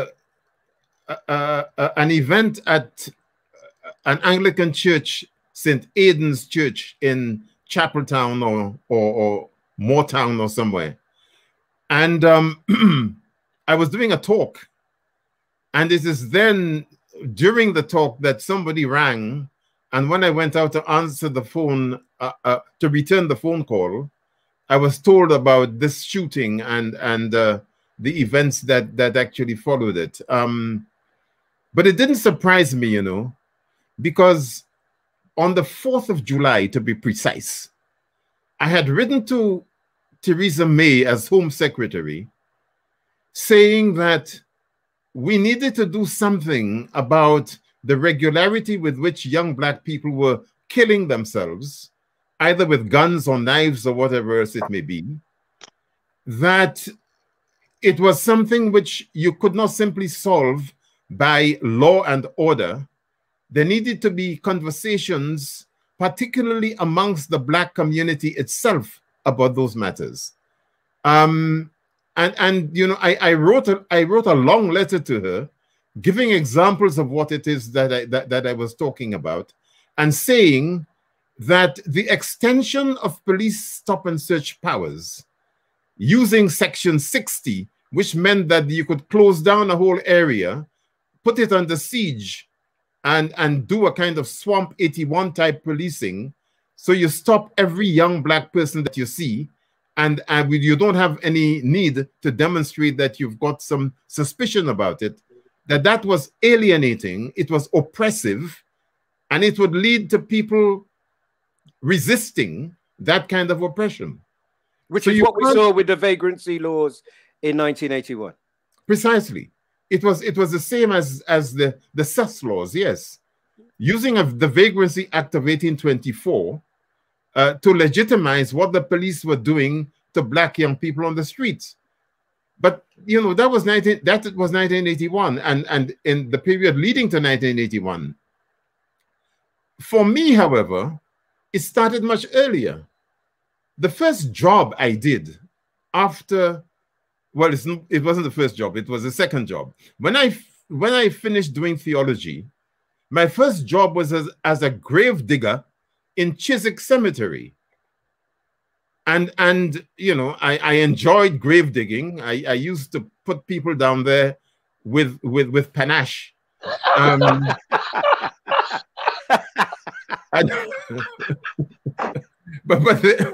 I used to work at youth clubs in Notting Hill, the Metro. Some people would remember the Metro Youth Club, the Cryptic One Youth Club, and so on. And it is there that I was discovered by a woman who was on one of the trustees of the Runnymede Trust, and they asked me to go to Handsworth to do some work amongst young people in Handsworth. It was the same. There was a nasty police station in Handsworth off Soho Road called Thornhill Road Police Station. Thornhill Road, yeah. Listen, they were wicked, you know. No, we had our one. Stokey Police Station is the one. We had the equivalent of them: Lavender Hill, Stoke Newington, Brixton, Thornhill Road. They were all over the place. So the state had declared war on young black people ever since that period. People tend to forget that. So you come to 1976 and the blowout at the Notting Hill Carnival, and people believe that came from nowhere. It's just these mad black young people trying to make problems for the police. Then you come to 1981 and Swamp 81 and all of that stuff in Brixton. And then you come to 85 in Tottenham, etc. So 2011 had a long gestation period. It had been going on since the middle 1960s. But because the state blinds itself to the oppressions that black young people were suffering then, they then determined to look at each of these events as if they're happening for the first time. Definitely. On that, let me stop you there, because I know you've been, because I asked whether you've been, and I'm pretty sure you know Stafford Scott very well. Very well, yes. And I at Stafford there, you can't see him properly, but he's with a picture of his mum. I'll tell you something that he told me about that picture in a little while. But here is an exhibition I went to at the Institute of Contemporary Arts in the heart of London. I mean, this is, you can't get more central, can you, Professor? I mean, it's literally on the mile. And he wonderfully brings together from the 60s, he does it decade by decade, the 60s, the 70s, the 80s, and he explains all that you're talking about in how it came together, what the plan was, what the reaction, and I'm quoting you a lot now. Wherever there is a system of oppression, you can finish it, Professor, because it's your quote I'm stealing. Wherever there's a system of oppression, expect a system of resistance. I mean, full stop. You know, whether you're talking about Belarus or Moscow or what's in America or New York or Minnesota, whatever, cultures of oppression breed cultures of resistance. And the resistance is righteous, you know. That's why all the nonsense that Sadiq Javid and Kemi Badenoch and all of these benighted people talk about Black Lives Matter is such foolishness. Yeah, it's righteous resistance. Or else what you're saying to people is lay down, be quiet, and let us pick you about. Shut up and dance. Exactly. Shut up and die. Shut up and yes. Look, I've got to say thank you. I mean, it's an honor for me to have you with us on this platform, because it's different to the BBC. It's where you speak the same wherever you are.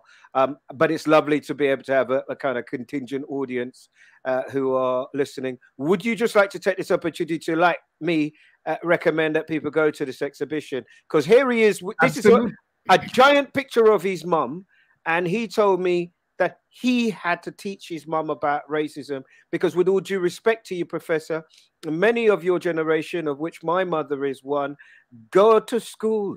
If anything happened, they would pick that person's point of view ahead of yours. Something happened at school. What did you do wrong? And it was our experience, which was, we're not you, mum. We can't live your life. We don't take that kind of thing, that he had to explain to his mother. And it's just some lovely stories there. I just give you the opportunity to advocate for that particular exhibition also. Well, I had the privilege not only of being at the opening of the exhibition, but of speaking at it at Stafford's request. It is a fantastic exhibition. It tells a whole lot of British social history since the Second World War and our part in it. On the 14th, that's next Saturday, I will be at that exhibition at the ICA talking about the film Subnormal and some of the things that I've been sharing with you today. So do come along, everybody. Where is it? Be clear for us. It's at the ICA in the mall. The same. Right. When is it? It's next Saturday. The 14th. Yeah. And it is a hugely important intervention that Stafford and they have made to mark the 30th anniversary of the killing of Mark Duggan and the uprisings that followed. The 10th anniversary of killing of Mark Duggan. That's 2011, wasn't it? Yes, 2011. Yeah. Listen, so can I say thank you again? I really appreciate. I've never said thank you so much in a show ever, but I'm only going to get rid of you so that I can fight and beat up Donna and Curtis, because that's where they're here as a beating stick. I don't know if you have such a thing in Grenada. When's the last time you went back to Grenada? I hope they're managing to keep you under control. Yeah, hard work, I have to say, I admire the First Lady. You would be a worse character without her, I promise you. Don't make her head any bigger, please. She's already bad enough. And look at her, she's already bad enough. God bless you so much. Thank you. We'll reason again very soon. Thank you so much. Absolutely. Okay. Bye-bye. Bye-bye. That's Professor Gus John there. I mean, Donna, you must have followed him and seen his stuff before, Professor John. I had the pleasure of having a 2-hour conversation with him once. When something happened here in Croydon, I don't know why. I read an article online and it had his name and I found him and I rang the number. He's an absolute legend. Somebody, like a Socrates, I could honestly just sit at that man's feet and listen non-stop, full of so much that we need now. And for a person like myself, that we did the community book club version of the book from Subnormal. Yes, I need we don't want those people to ever go away, because whilst we talk about we stand on the shoulders of giants, like literally the words that come out of that man's mouth would feed life into the projects that I tried to run here in Croydon. And it's words that parents and the community need to hear, that, it's happened before, it's going to happen again. And we need to be on our game in terms of how we build resilience and protect our young people and ourselves as a community. Yeah, we've got tough times coming because, he talked about the Vagrancy Act there, the killing of Mark Duggan. And if you look into that, you find that 2 days had passed and no one had gone to tell his parents what happened to their child.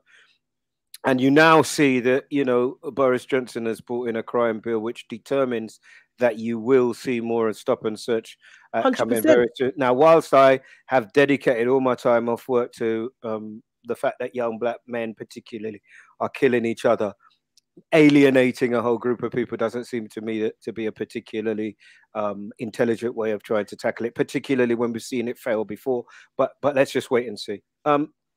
Boss Lady, how are you? Apparently, I need an award. Yes, man. I've been saying it from I got here. You need a piece of. You know what your award should be? A piece of chicken. No, not for me.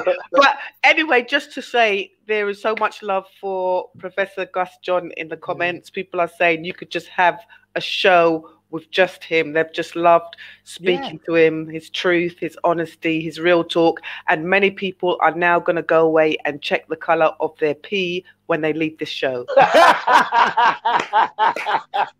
that a great answer? Strong color. It was a great listen. They loved it. Yeah, he's got a lovely voice. He's got a lovely voice as well. Calming. Now we're going to hear from Gina because, as I said, Gina gave us a thing. And what I'm going to do is I'm going to play it in 3 6-minute bits. And then what we're going to do is put your comments in and we'll have a chat about each section. She talks about making money. She talks about leaving London, encouraging other people to do it. And she also talks about the freedom of telling everyone who and what she is. That's particularly interesting because I haven't heard that in that way before. Boss Lady, let's tidy up. What's out there that we haven't talked about and played around with as of yet? Okay, you've got this one from Usain Bolt. Oh, yeah. Okay. Let's play that one. It's going to be tough. It's not going to be easy. But as long as you want it, you will get it if you work for it. And just following up on what Hussein just said about the road to success is not straight. There's a curve called failure, loops called confusion, speed bumps called friends, and red lights called enemies, caution signs called family, and flat tires called jobs. But if you have a spear called determination and an engine called perseverance with insurance called faith and the drive to make it, you'll reach a place called success. Jeez. That's one of the greatest quotes of all time. Hey, yo. Are you serious? Are you kidding me? That guy spent time in Dominica. I can tell that because that's how we speak. No. That's Jamaican talk, man. That's how we speak on a regular. How did you mark the independence, Curtis? You and Jack? Pretty much. But basically just a celebration of us, really, as a people, and watching the Olympics. I don't know if you know, but the Olympics were on. And Jamaica as a you know, it's not a big island. It's not a big island. Bigger than your island, but it's not a big island. But my goodness, what it has produced is amazing. And we celebrate that. Okay. And we celebrate us all. They say little but your talawa. That's little Jamaica. But talawa. It's just amazing. My mum was so excited. What happened in the 100 meters? Calm her down. Number 2 and number 3 never liked number 1. I know, there's that, but that's so Jamaican as well. It's like they didn't even want to pick her up, man, because they're so competitive. They thought they had a shot. But anyway, it's a part of it. There's love there, but you hold it down. You know what I mean? Have you been watching it, Connor? Have you been watching it? What's your moment from the Olympics? One moment. Just the athletics. I haven't really been watching it. I found very disjointed from it. Sake. Come on, for good. What have you been watching? Love Island. What have you been doing for the last 6 weeks, woman? If I tell you that all of your show popped down, so don't ask me my business. All right. I watched Japan beat USA in baseball, which I found amazing. But Japan is big on baseball. But USA losing is one of my most enjoyable things. They don't know how to lose, really. But it's been good. Baseball. Japan beat USA in baseball. That was a big. Boss Lady, what about you? What was your moment? Well, first, I loved the skateboarding. I loved the BMX. I like that they're trying to attract younger people. My boys, we were watching that BMX and the skateboarding. But I did like, and I know she's American, it goes without saying the Jamaicans, but I did like Alison Felix picking up that bronze after having a baby, going through the trauma that she's gone through, and medaling at so many Olympics. Proud of that woman. She's an inspiration. All right, Eddie, let me check your knowledge now. There was a race, maybe a 10,000, where the lady dropped or got kicked over, got up, and won the race. Yeah, I saw that. Last lap of the 5,000 meters qualifier, semi-finals. Hannah, qualifier. She won two golds and a bronze. Didn't she? But she got tripped over, Eddie. Picked up herself, brushed herself down, and then ran like she was angry. You know when you're vexed. That emotion took her right through the field. When you're hungry. That was amazing. Did you see the other person that dropped behind her came about 10th? It showed you how amazing that woman was. Because she did the tripping. You understand? She felt guilty. You can't run with guilt. This is what I keep telling Eddie. You cannot run with bad mind. You cannot do it. Yeah? But because you were the one that was tripped, that put you in the right place. You're the justified this, man. You tried to break me, you're not going to break me. You tried to hurt me, you're not going to hurt me. Let me get this race. You're going to trip me up. Let me show you guys. Let me show you something. Right. Look, we're clearly we're not going to be an hour show today, but There is a story that I think I sent to both of you before we go to Gina, right? Oh, this story, you know where I'm going, right? And why are you going there? I meant to text you back on that one, but go ahead with your depressing self. Go on. I don't think it's depressing. I think it needs to be spoken about. Well, speak. No, I'm waiting for Big Man to talk the thing. Big Man? Who? Right on your forehead. That's where it's going, guys. Right in the center of your forehead. Okay, so this story, I mean, when Boss Lady said it to me, I said, this is an old story. But it was a sentencing. The guilty verdict had been quite some time ago. It's a story that can only break your heart. If you're a parent, and all of us here are here, you don't understand it. You don't begin to understand it. Effectively, a young woman has a child and goes out for her birthday for 6 days. 6 days. And leave her child. And yes, the child dies. And this was about 6 days. And this was about, how do you sentence somebody who does something that cuts against your instinct as a parent? How do you sentence somebody that does something that's so horrible that you can't even understand it? Well, they have. They gave her 9 years. But here's a guy, interestingly enough, who 1 year ago we were talking about, because he decided to leave the BBC. He's kind of grown and developed and can speak his freedom since then. Here's Sideman's take on that particular story. Happenings, everything about social media and the chasing of clout and the selling of dreams that we all do on here every day with our posts contributes to the mindset that will make someone value the party more than their parenting and value dressing up more than their duty. This situation is an extreme case, but I'm actually begging people that aren't mentally capable to stop having kids. You selfish lunatics. Somehow we all think it's funny that most kids these days are accident babies, unplanned, unorganized for, and I've never gotten the joke. Why are we just out here creating whole humans for banter? No plan, just vibes. But are you equipped with giving that child proper care, proper time and tutelage? Or are you just throwing a person into the ecosystem to be burdened by the same characteristics that you have that drag you down every day?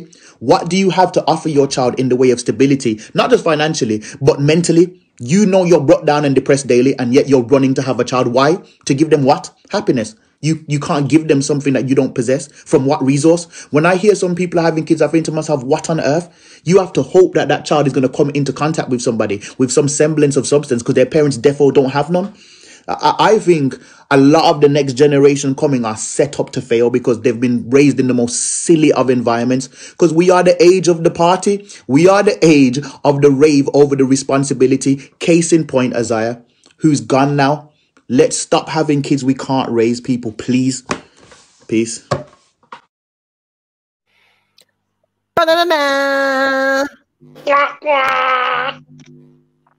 Part the thing, mate. Part the thing. It's such an interesting thing, you know. I mean, this guy's getting television numbers, you know, 500,000 views, and he, regardless of whether you agree with him or not, he speaks his truth, and there is an amazing freedom, which we're going to hear about from Gina in a little while. But Donna, let me come to you as a mum. I mean, she's 19, so for me, because I'm so old, 19 is like a child, right? But she can't be well. She can't be well, Don, and it's not the sort of thing that somebody who's well does. What do you think, Don? No, definitely. I mean, and reading the reports, you know, she was known to child social services herself for abuses that had happened to her when she was young, and she was part of a child protection order. So there was already evidence to say to the statutory services something is not right here. And I know as well that the sheltered accommodation that she lived in is one where people or mothers who have young children, vulnerable mothers, are placed. So it's already a kind of institution that should be watching over these mothers, these vulnerable mothers with these young children. So for me, I think there are a lot of red flags that were missed. I agree with everything I think there's two sides to this. There's statutory failings, and there is also the question of speaking the truth. Why are people that are broken producing children? And if all the reasons that he said, it's almost like, you know, I've dealt with young mothers who talk about, oh, but they look so cute and I want to get them a little gold chain. And oh, I love those little trainers. Actually, are we speaking to our children that you're making a human life, or is it just a fashion to have children? Exactly. If you're broken, what the hell do you have to give these children. And it's something that I see in the community, advocating for parents who haven't had it, who've not made that investment because they ain't got shit all to give, and yet they keep on having picnic. So I agree with him, and it's a conversation that we need to have. Are we speaking truth about the condition of some of our community? Talk the thing. I don't know, Kurt. I don't know. It's just spot on, man. But you say, I don't know, Simon, but how eloquent, how fantastic was that speech? Whether you agree or not, the reality is we have a society that is the bling over the thing. You know, it's like, I've got a young lady who lives a couple of roads from me, 3 children, young black girl. And one day I could hear screaming coming out of her house, screaming. I'm in my front just sweeping up a little bit, screaming. So I go, I knock the door. She's got 3 children, all under the age of, I would say 6. So you go 6 to 10. Some morning, I went out and I hear her screaming.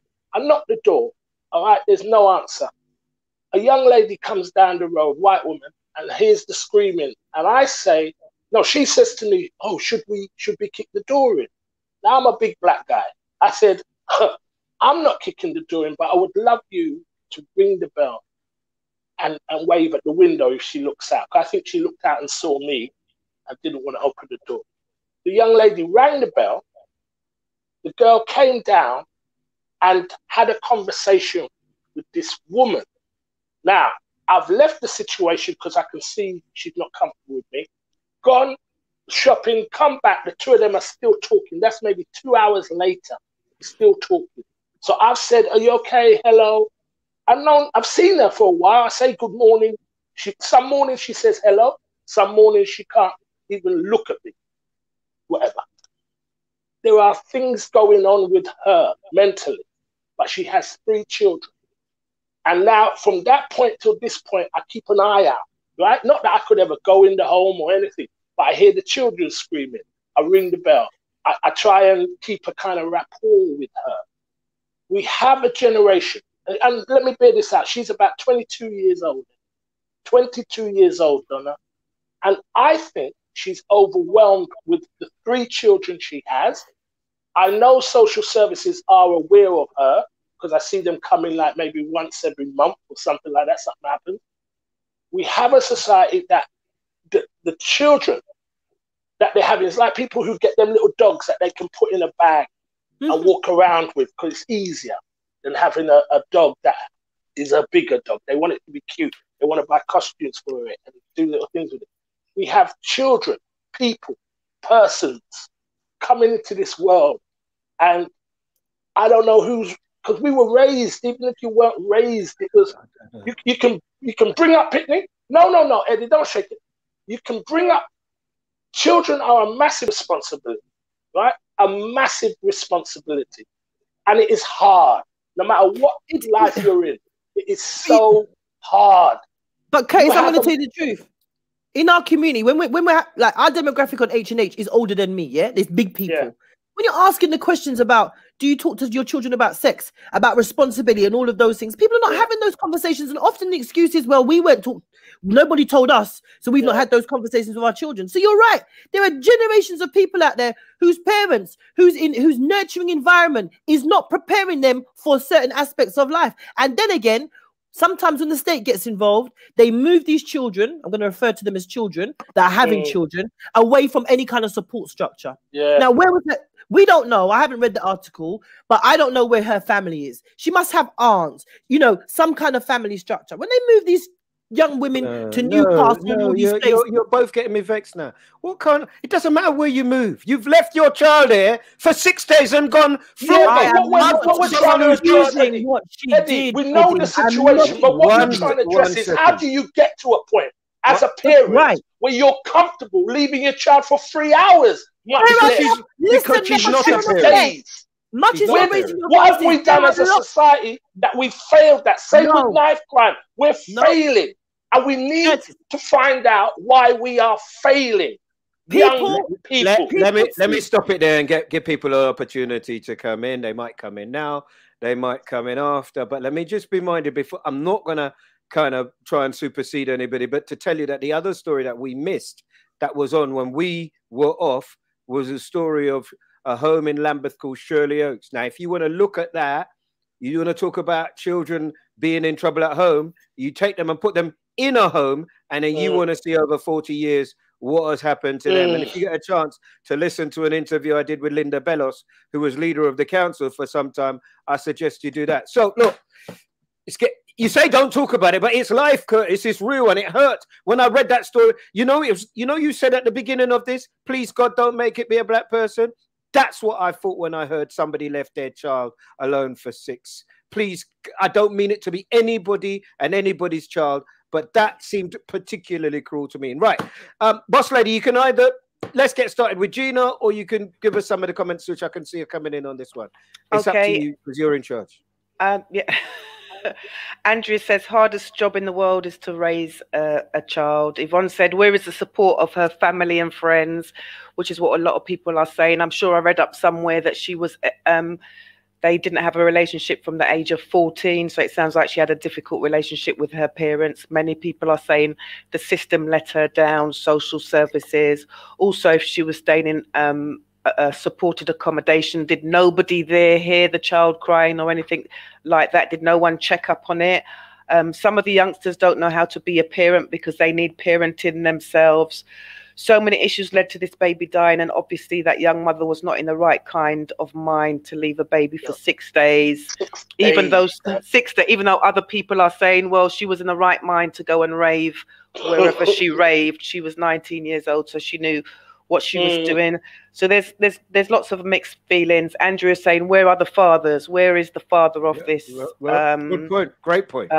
Baby. I tell you what, it's hard when there's 2 of you. Far less for when there's just absolutely, one of you. Absolutely. So, absolutely. Yeah, great point. And great points made. Great points made. So look, unless we're going to be here. Did the father know she's going away for 6 days? Is there a communication going on between her and the father? Does he know his child's name? Does he know his child's name? Do you know when the birthday of the child is? You go there, Curtis. We'll come back with you. It's hard and it's horrible, and we've got some tough times coming, which is why I'm really sad that we're stopping No Joke. Chair, I got it out of me now. I don't have to say it again. Right, Gina, we had the opportunity to interview a lady who was one of us and has told me F off. Literally, she was one of us. She was one of us. She told me F off for the last year. Every time Curtis has tried, but F off is 4 o'clock in the morning. And proper too. So we arranged to have a little pre-record with her. As I say, it was 58 minutes. We got it down to 18. But we've cut it into 3 6-minute bits. So we've got at least 20 minutes. Hopefully you can stay with us for that. And then we're finished. Let's go with number one. Number one was to do with leaving the country and doing things for yourself. Here's Gina. A lot of black celebrities are quiet. I know that they feel the same things that I do behind closed doors, but because their work is coming from other people, they feel like they haven't got the freedom to speak out publicly. So I'm doing that work in that I'm like, you know what, I'm just gonna say what I'm gonna say, because when I was trying to play the game, it did nothing for me anyway. So I might as well just be who the hell I am anyway, because playing the game and trying to be all happy, smiley Gina, you know, jumping through hoops and trying to nip at that carrot did nothing for me. So that, I think in the last couple of years, that is a realization, an epiphany that I had. And I'm enjoying it immensely. A lot of comedians were horrible to me. They were bitchy, they were horrible, they were backstabby, they spread rumors about me, they were just awful. But about a year in, I had an epiphany. I was like, oh, these guys are intimidated by me. Oh, let me give them something to be intimidated by. And after I had that epiphany, I stopped crying in my house about how everybody hated me. And I was like, oh, I'm going to give them something to hate. And I'm like, do or die. I do it. If I fail, at least I tried it. But I never want to spend my life wondering, what if I'd gone? What if I'd done it? Where would I be right now? And I'd hate if someone else who was less talented than me had gone and done and then blown up. And I was like, I could have done that. So I've always gone, you know what? I'm just going to do it and see what happens. And if I fail, I fail. If I succeed, I succeed. And That is how people like Mo and Judy got on, from making their own content online and building their own fan base. So you don't need to wait for the gatekeepers anymore. So make your own stuff. And if you have to, yes, go elsewhere and seek your fortune. I made my own stuff. All the 2 out of those 3 stand-up specials that you see on Netflix, I shot them myself. I hired a theater, I hired a crew, I had my own director. I made those specials myself, and then was selling them out the boot of my car like a rapper selling mixtapes. And then I ended up selling them to the networks and stuff in America. But I was like, I'm not waiting for you lot to give me special. You lot don't want to give me a special? I might make my own damn special. I don't need your help. So it's all about doing for self. Do you think that people like Curtis should have left as well? Absolutely. Absolutely. I told Curtis years ago, come with me. You need to come, Curtis. Your talent is wasted in England. Thank you, Gina. I just don't have that kind of drive, man. I remember first meeting Gina, that drive. It just you hated so me, apparent. It's in the book, Curtis. How much you hated me? With a passion, you know? But I've always been very honest about that journey, you know, as I am. Our relationship was built on hatred. And that's if you see how I hated Eddie, for years I still do. You know? It's just the way it is. But to constantly have that drive, that's never been me.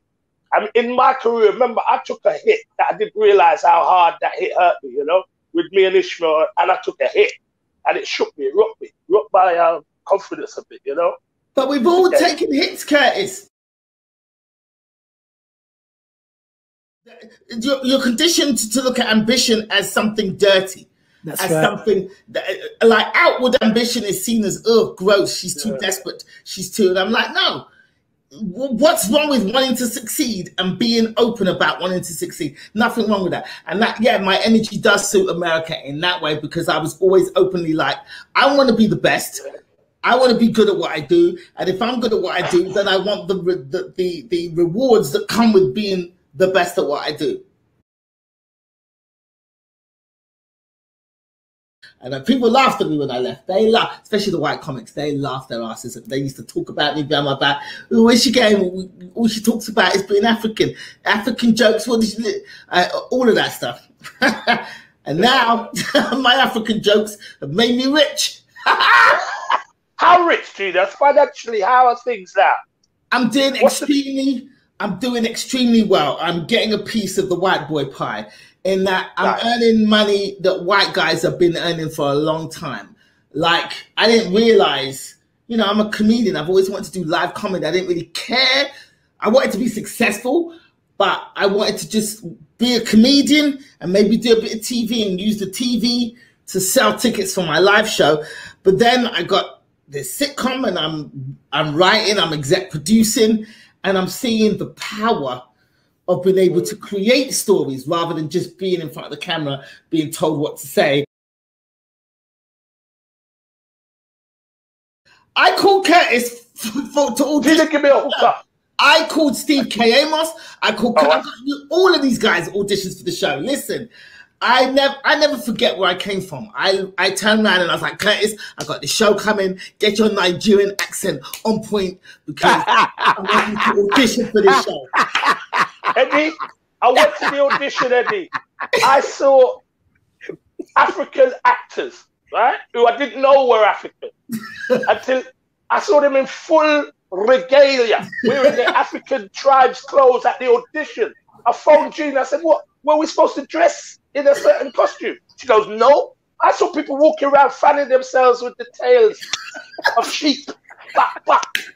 All right, Curtis. Yeah. What you do? And then went in. Yes. Hello, my friend. Yes. And then I did it. I've never been able to do it. I said to her, "Put in a West Indian guy or something." Oh, he's African. And then Gina phoned me and cussed me back. You know, with the power, that the idea of Gina sitting down, watching me, or laughing on the video, laughing for all the wrong reasons, laughing for that. I said, that's the power. You never told me that, Curtis.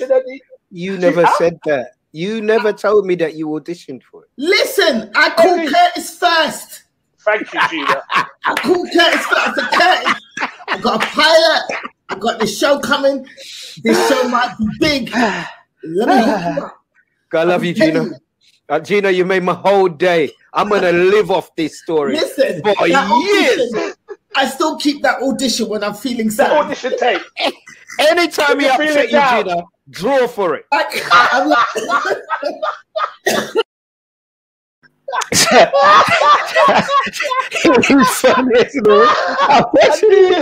I knew he was going to hold that one. My God, I was hoping that one didn't make the cut. Hell yes. Wow. Curtis, you had a chance to be in this award-winning sitcom, and you messed it. You messed it. If I'm honest with you, Kurt, you know the bit of it, and Donna, maybe I don't know how you reacted, because obviously that bit of it wasn't about us. Before we come to Boss Lady's comments, the bit of it that touched me was when you talked about, now in retrospect, how you look back and you can see the hit that you took with Ishmael.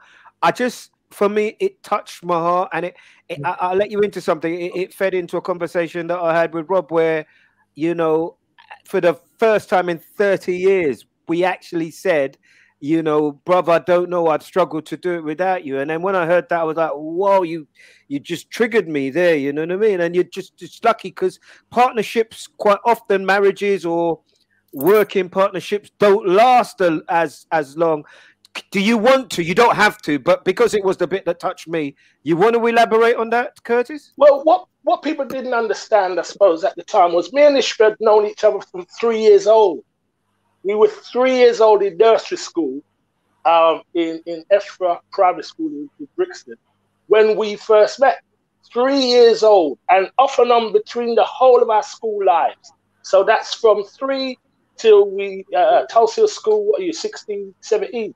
That was our relationship. So the comedy on top of that was like a real loving marriage, pretty much like you two have, Boss Lady and Eddie. It was full of love. And should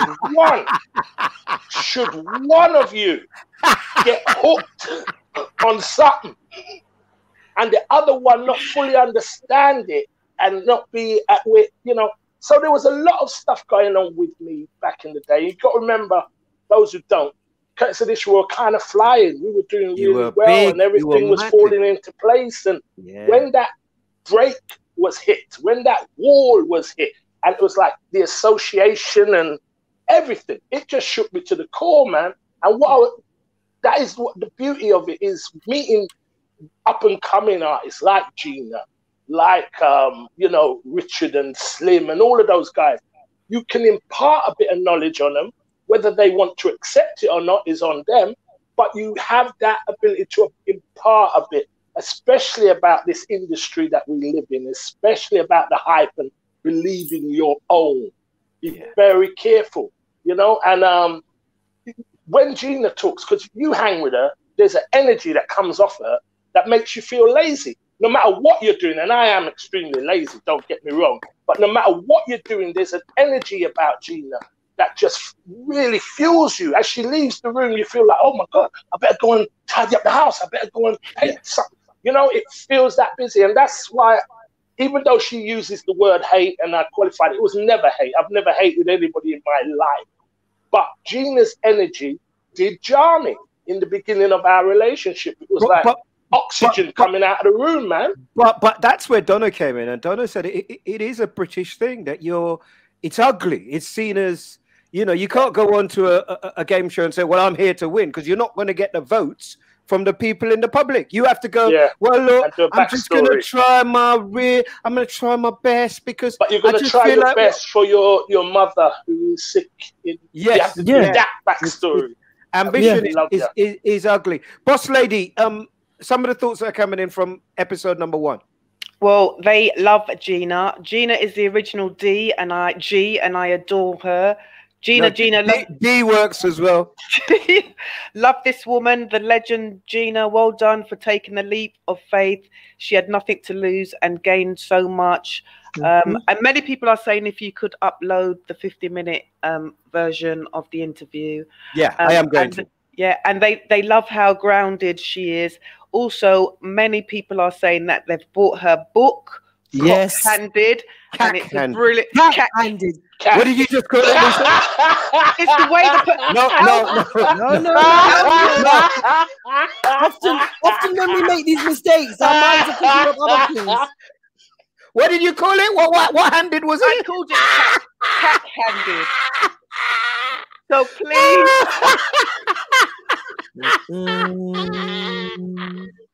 Okay. Please go and check out her book, Cat-handed. Many people have read it and they love it. So please. Just to tell them also, Lisa, that they don't have to buy the book. If they've got audio books, because that's how I'm listening to it. Yes. They can have an audio books as well. Absolutely brilliant. Yeah. So please. Cat-handed. Okay. What is wrong with these two? Can you not behave yourself? It's very good. She it's like just said the word. That's all. Oh, shut up! Right? Can we get episode number 2, please, of Cack-handed? Yes, we can. One of the things that we haven't dealt with on No Joke, which I'm really embarrassed about, is lupus. Is something that a lot of people suffer from. Just tell us a little bit about your lupus journey. Okay, so I was diagnosed with lupus in 2005. I started to notice that I couldn't wait. When I woke up in the morning, I couldn't open my eyes. That was what started the whole journey. And I got worried. I thought, what's wrong with my eyelids? Are my eyelids paralyzed? Is this what's happening? And what happened, the lupus, and I had a combination of lupus and Sjogren's syndrome, which is is it Serena that had it or Venus Williams? One of the sisters had it. But basically it attacked my tear ducts. So I wasn't producing tears. So when I was waking up in the morning, my eyes were so dry that my eyelids were stuck to my eyeballs and I couldn't open my eyes. So that was what started me on the journey to the doctor. Then I started to feel joint pain. My hands started to hurt. My knees started to hurt. So, I started researching it, as you do. And I came up with either rheumatoid arthritis or lupus. I was like, one of these two. I did a lot of research. And I was like, well, I hope it's not rheumatoid arthritis because that destroys your joints after a while. They put you on all these drugs. And so when I went into a rheumatologist, I was diagnosed with lupus. And I was like, oh, well, I think I can work with this. I can work with this. Over a period of time, the symptoms got worse to the point where my hands were deformed. You know, when you get that deformation and you can still see there's a little bit of damage to my knuckles and stuff where my skin, where my knuckles swelled out, my joints, I couldn't walk properly. I had a raised toilet seat in my house. I had all of that. I was pretty much good. You didn't know because when I went out to perform, dosed myself up with drugs and steroids to get on the stage, and then I'd come home and just be like that. But so nobody really knew what was going on. But yeah, I couldn't open bottles because my hands were so swollen. My arthritis got so bad that I couldn't open bottles and cans and things. I had a contraption to open bottles because my hands were like this. Horrible migraines, arthritis, dry eyes, all of that kind of stuff. And they were the doctors were like, all the drugs, steroids, prednisone, all this. And at one point, the doctors were like, you know what, it's getting worse and worse. We don't quite know what to do. We're thinking of maybe giving you chemotherapy, which is what we use for cancer patients, but it will blast your whole immune system and maybe we can start again. And that's when I was like, oh no, they're experimenting on me like a guinea pig. I got to find a way out of this. In the meantime, I watched a TV show called Celebrity Detox. It was on years ago, and I remember it was Kim Wilde, that pop star from the 80s, Richard Blackwood, one of the hairy ones from Boyzone, and someone else, were all taken to Thailand where they do a fast for 7 days with colonic irrigations and stuff.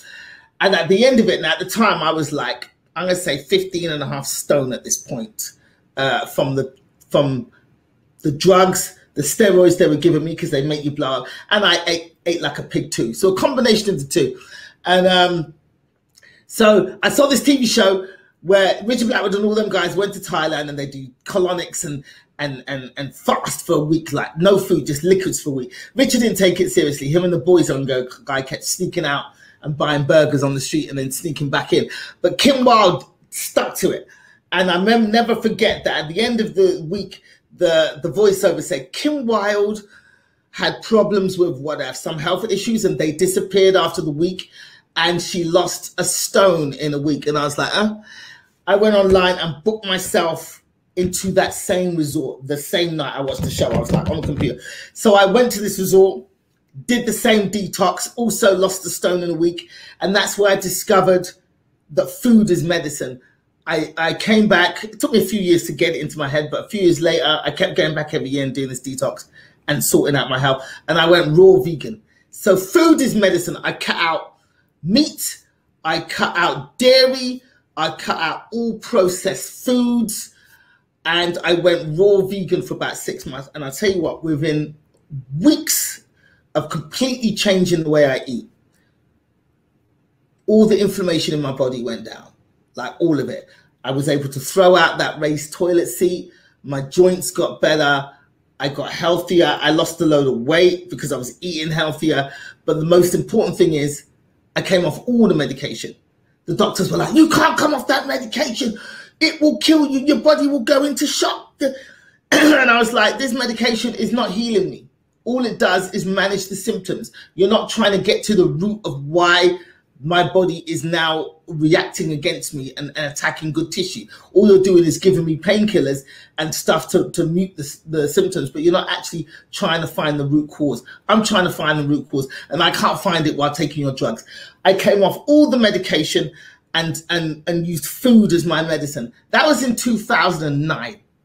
It's now 2021. I've not been on any medication for lupus since then.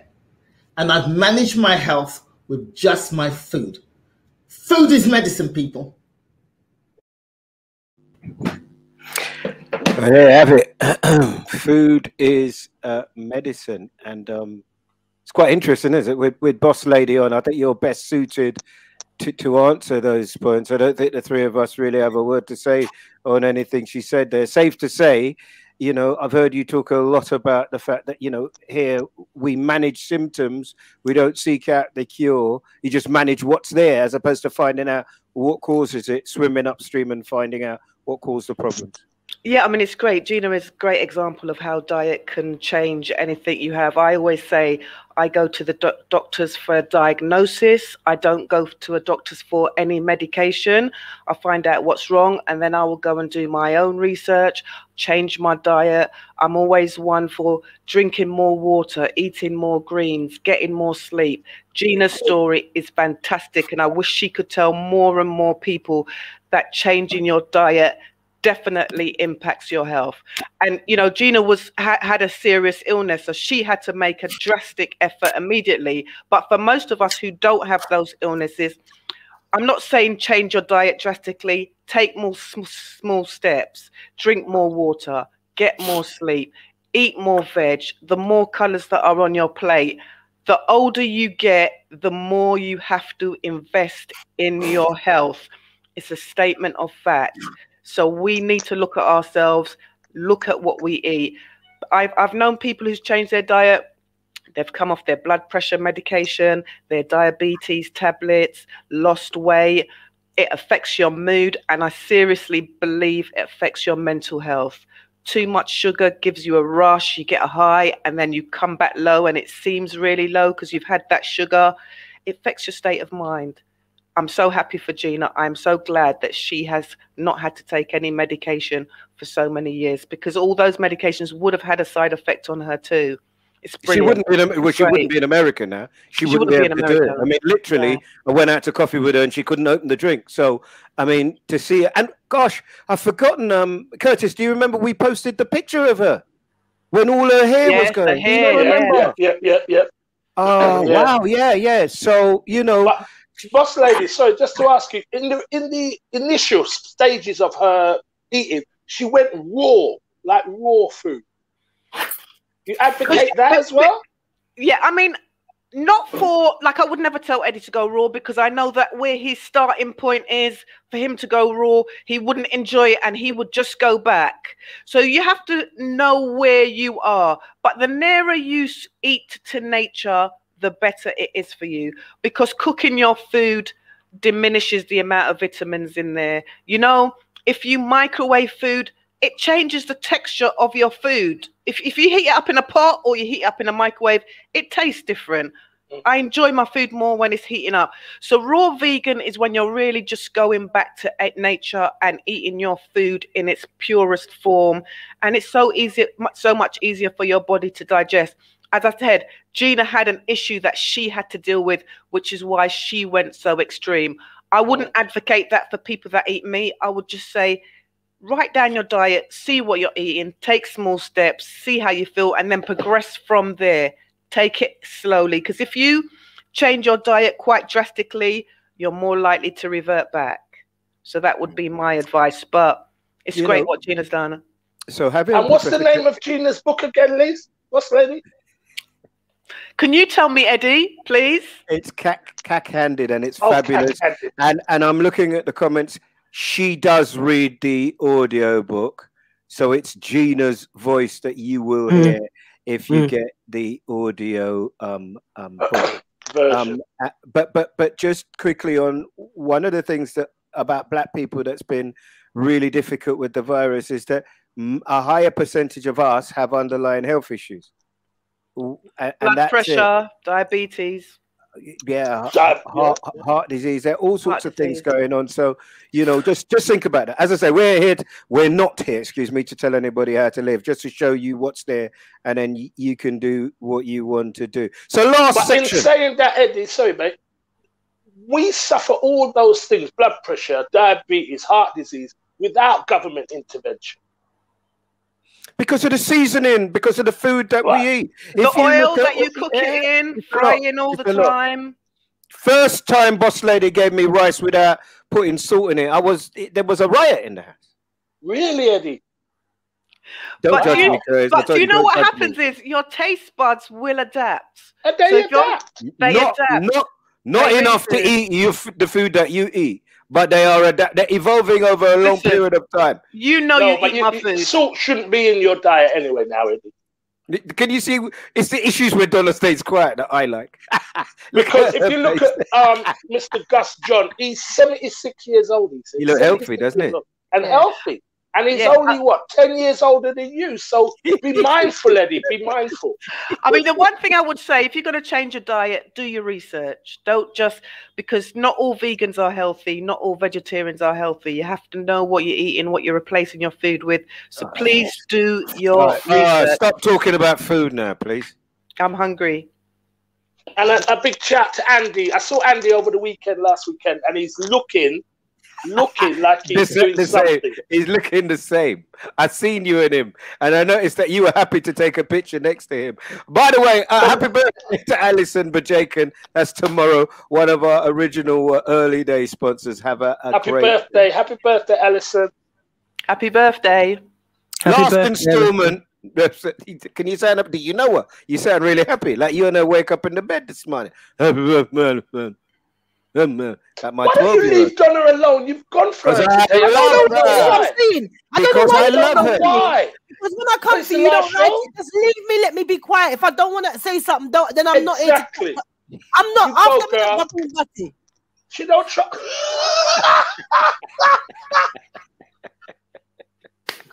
I love you, Don.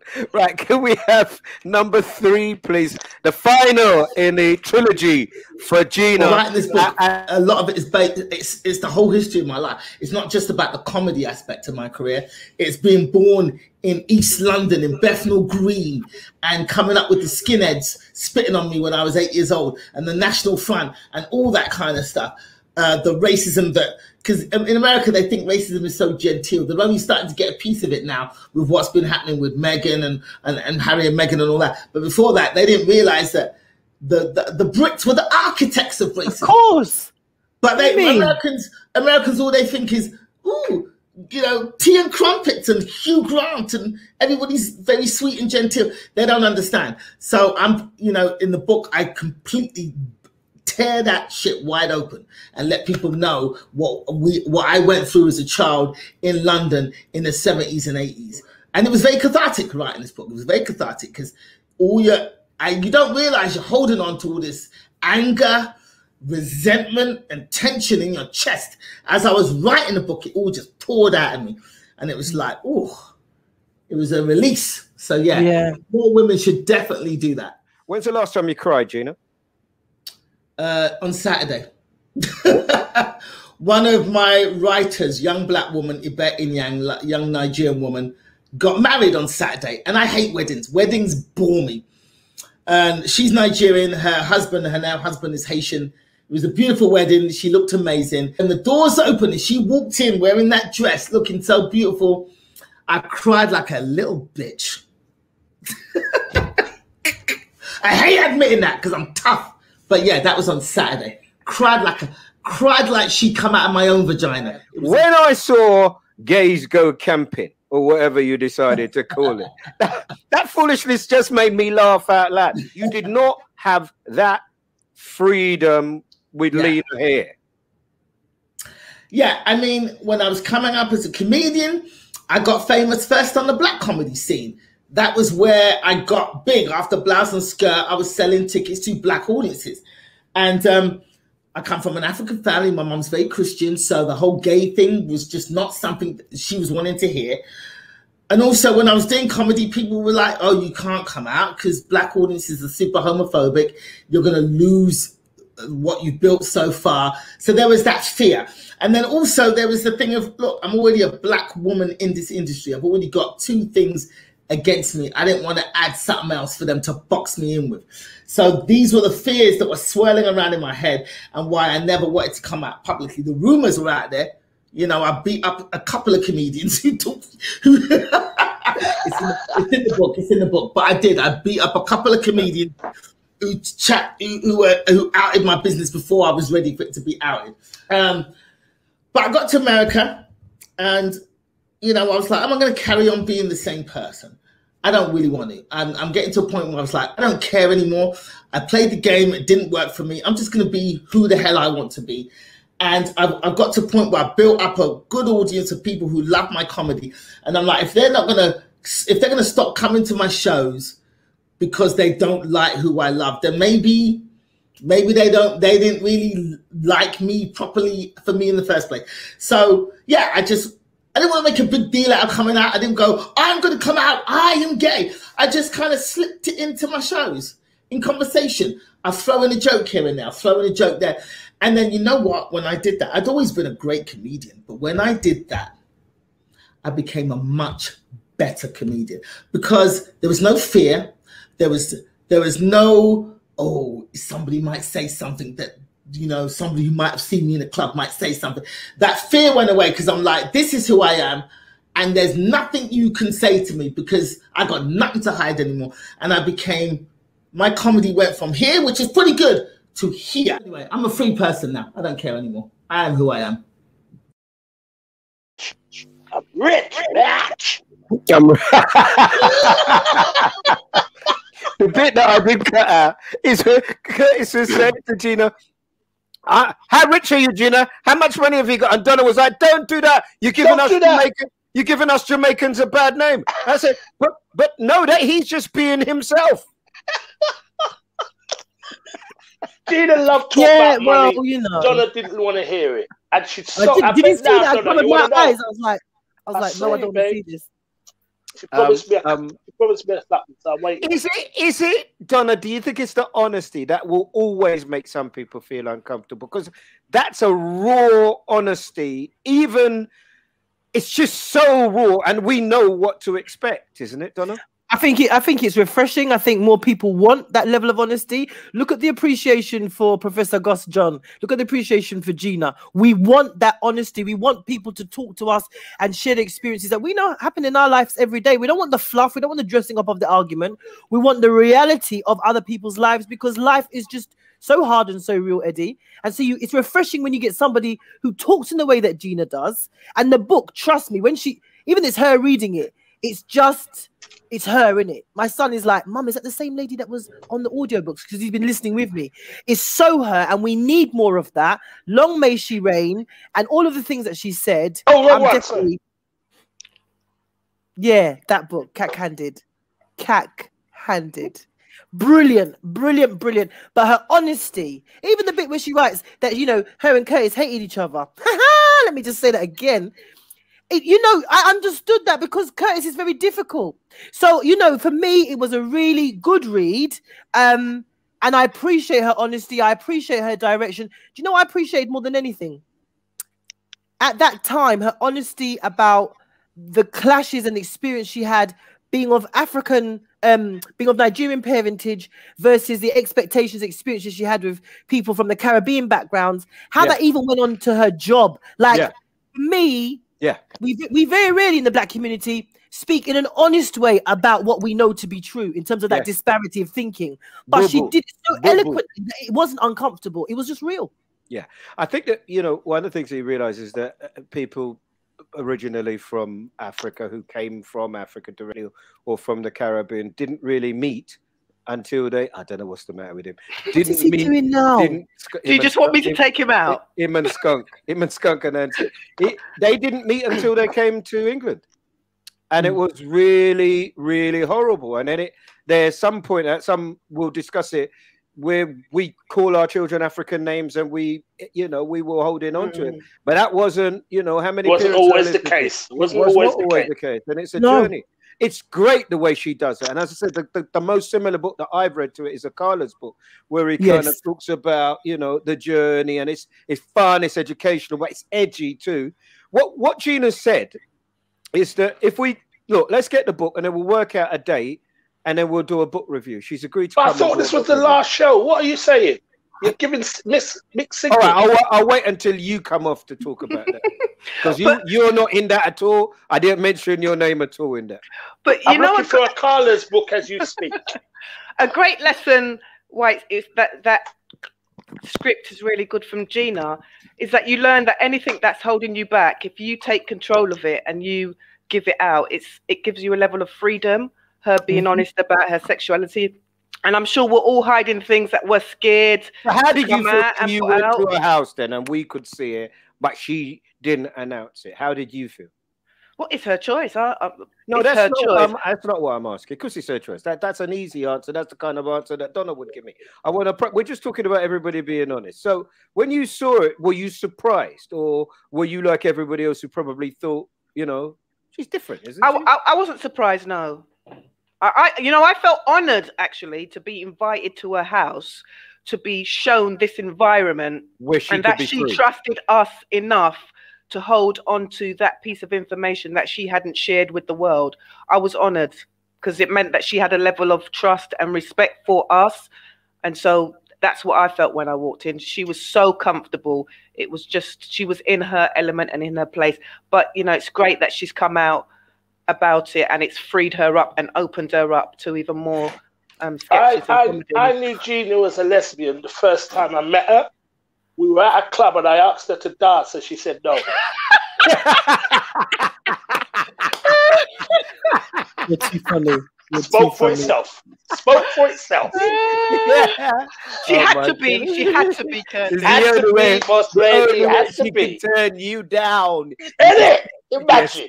Yes, sexy beast. Yeah. The truth will set you free, as Jolene said.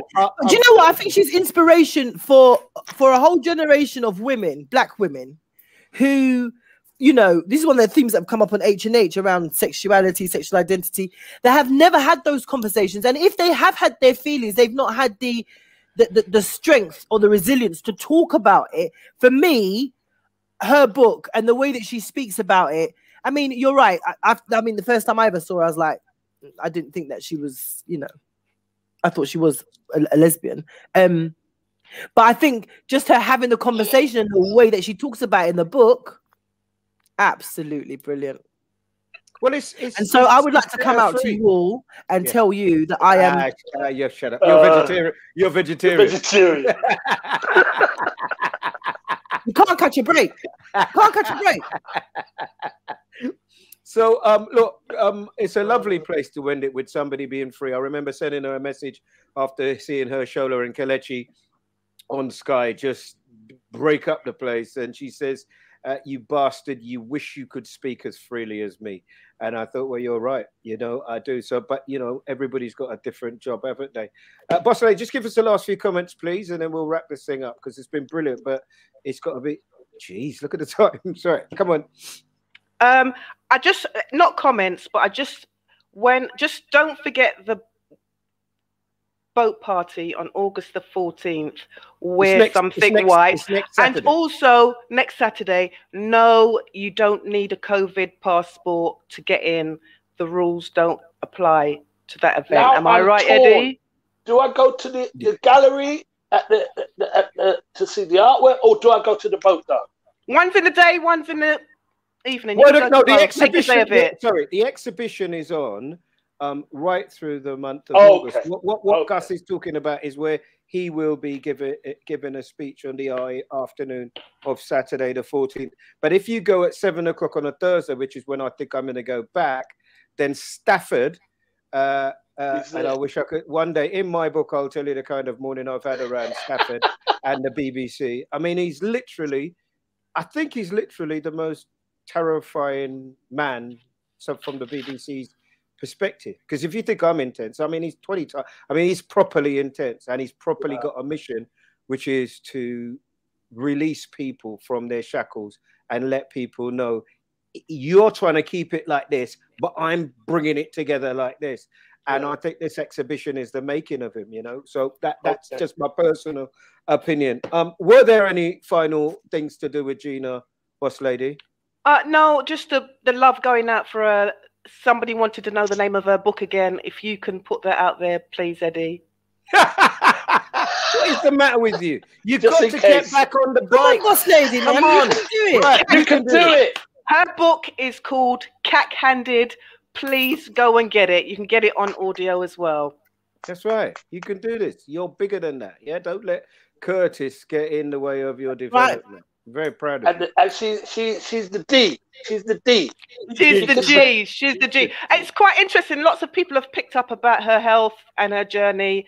You could do a show on that, Eddie, on how to become a vegetarian. Lots of people are talking about their health issues and stuff like that. Not interested in doing that. Become a vegetarian. Why would I do a show like that? No, but not just how to become a vegetarian, just being healthy. There was a whole trail of people coming on there. Healthy. That's good. Good. Can I just say that? Can I get artsy? No. Right. Anyway, we've got some top tips, I think. You don't eat meat anymore. Now. So one of the... Let me just give me my bit. Give me my moment now, right? So one of the things that's been really interesting about doing this is watching people grow. And even though it's an absolute nightmare in my house, watching people grow. So Lisa's done her PT. She's doing a nutrition course, and she's trying to help people. So here's a video that she did yesterday in the gym. So I've got 5 tips to help you feel more safe and confident in the gym. Number 1, go with a buddy, a partner, a work colleague. I go with my husband. It makes me feel more comfortable and more confident. Number 2, go with your headphones. Have your playlist, know what you're listening to. Music inspires you and it blocks out your environment. Number 3, go with a training plan, know what you're gonna do. The worst thing is going in a gym and kind of working it out on the spot. Number 4, find out the peak hours and stay away. Lastly, don't watch anybody else. You don't know what their journey is or how long they've been training. Just focus on you and your goals. Listen, gyms are pretty safe environments to go into, but like me, I do feel a little bit anxious and I lack a little bit of confidence. I hope these tips help. Please like, share and follow for weekly tips. Monster. I've got to tell you, so it's about women going into the gym, right? And that's what it is. While all that was going, this was Donna's reaction. That's the only way. Miss Cosgrove. Wild night last night, huh, Miss Cosgrove? Listen, try to stay with us for the class. This is money. You know, you don't want to waste your money. Speaking of money, the economic structure that was set up and put in place in the United States after the Industrial Revolution became a kind of, what's the word? Miss Cosgrove. Miss Cosgrove. Wow. Wild nights. Man, did you go to sleep at all? We in here watching you sleep. I see you laughing, but I don't even think you know what the hell I'm talking about at this point. All right, hang in there, Ms. Cosgrove. We got a lot to go through. Now, once the funding structures were allocated to different proximities within the economic structure itself, that's when the U.S. government started to allocate different funding programs to.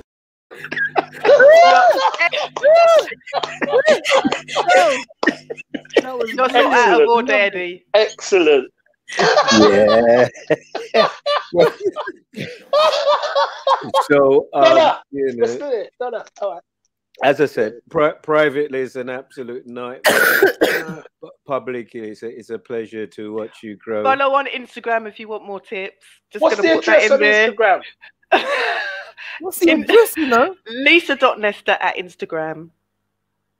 Thank you very much, boss lady. Look after yourself. Thanks for Thank your you, help everybody. Yeah. Thank you. Have a wonderful afternoon. Thank you very much. And also, you know, to look at you and to have interviewed you on my show before, and then to watch you grow and be an advocate for Croydon, who, goodness gracious me, need advocates right now. Blooming hell, because we talked about the Tottenham riots, but there was the big old furniture shop, Reeves, wasn't it? Which was one of the iconic images, a local authority that's broke, crime, stop and search. You've got some real challenges there. So you got your work cut out. So it's a pleasure to watch you, to be with you, to listen to you, to reason with you. I do listen to you, and I haven't got involved, but I am watching you. Tell everybody where they can catch your own chat show. So H&H, Harder Bread and Horlicks will be on Tuesday between 8 and 10. We stream it live to Facebook on my page, or it's to the public actually. I stream it live to the public now, so look out for it. H&H, Harder Bread and Horlicks, Tuesdays and Thursdays. What time? 8 till 10. God bless you. Thank you so much. Love you both. Bye. Love you, baby. Miss you already. Okay. Make sure I miss her a lot more. You've been there for the duration, mate. I have. I've survived the cut. the culling, yes. So, listen. Thank you. Well done to you, sir. I don't think people say this enough to you, Eddie. Well done. I think you and Boss Lady. It's been, for me, this journey through the year and more from the lockdown began and we started this show. Been mentally inspiring for me and keeping me safe. It's been good. Thank you. I mean, the way that you can take a serious subject and make us look at it in a different way, make us laugh and feel uncomfortable about enjoying a moment is brilliant. You have a special talent, sir, and I hope you do make the money that you deserve from it. You know, now you've spent all that money on those teeth. I really do hope you get something to bite into. Yeah. God bless you, Curtis. Look after yourself. I see Saturday and Sunday. Yeah. All right then. So there you go. You know, I want to thank Gillian, who was our first ever sponsor, from Travel Counsellors, Alison Bajakin, Alison Delaney, Andy as well was brilliant. Not forgetting, and of course, you know, ACLT, African Caribbean Leukemia Trust, doing absolutely amazing work, and also Ubele, who came in.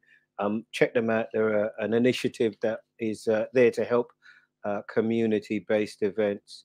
I want to tell you also, thank you to some of the people behind the scenes. Sharon, thank you very much. You have a lot of patience listening to the dozens of people who have phoned up to sponsor No Joke and have come through with absolutely sweet FA. So I do appreciate you for taking some of that stress away. The Media Mafia from day one, always there, an absolute wrong, and we love you. Steph, appreciate you putting those things together for us continually, even now, and Naya. I really do appreciate that. What I was talking to Curtis about before was there a number of people who've been on the platform who've written books, I realized, you know. Angie Lamar, who was there with us from the beginning. Angie does a walking club on a Wednesday. It looks absolutely fabulous. I'm on this thing at the minute where I'm trying to do 10,000 steps. Please check out Angie Lamar and find out. But Jay Blades has got a book out. We know Gina's got a book out. Gina has promised us to go and do it. Shola's got a book out. We've had Alex Wheatle on here. So we've had a number of people. So maybe Maybe if we can work it out, maybe I'll do an Instagram thing where we do I've always wanted to do a book club. So maybe we'll do 5 or 6, get a book, read the book, and then get the person on, and then we can get you on. I think you can do that on Instagram. You get you on to ask a person a question about the book that they've written. Also want to tell you, look, check out Quincy, and Rudy Liquid has got our old-fashioned weather girl on, Rihanna Skippy. I don't know if you remember her. So check out Rudy Liquid. Rudy Liquid is doing fabulous things. In fact, a lot of the ideas, if I'm honest with you, from No Joke, have been nicked from the way that he does it. Daddy Ernie's going to be back with a fixture list. Also, you can check that out. The Legendary Mastermind will play out because he comes on this afternoon between 5 and 7. But that's it, really. It's been fabulous. Honestly, I didn't know, you know, when Curtis phoned me and Angie, I didn't had any idea what it was going to be, but it's been really great to be able to, away from the BBC, talk directly in a different way and deal with subjects in a different way. The reaction, you buying the T-shirts, the support that you have given people who have watched it has been magnificent. I've left it up there. I haven't started it again every time, so you can see for yourself how much has been raised from day one. To people like Touch T, who came around in the early stages and went, you need that. To people like Arnold Chillingford, to Hugh, who've come around and kind of, you need to be hardwired, Ed, put in a camera for Curtis. So all that sort of thing. I really want to say thank you. You know, end of one thing, beginning of another. Or maybe if I can get you, imagine if I could get Curtis, Gina, Richard, and Slim for Christmas. Would you think? Do you think we should do that? If I could get there, even if it's, do you think we should go for that? I don't know. Tell me. Let me know if you think that's something we can go for. But look, please look after yourselves. Please take it easy. Look after your mental health. It's a big thing at the moment for me. You know, lots of those videos we spend our time watching, they trigger things, and you can't trigger something unless you're talking about it to chill it out.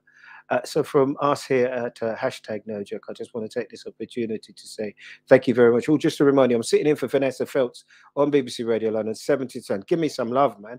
And on the 16th, I have the Met Commissioner coming in to see me to answer your question. So Dame Cressida Dick is coming in to answer your question. So please check me out on BBC Radio London. So I think I've said thank you to everybody, but you, Robbie. But you know, I don't have to tell you, brother man. You know. So look after yourself. Take it easy. And we'll see you again one time. God bless.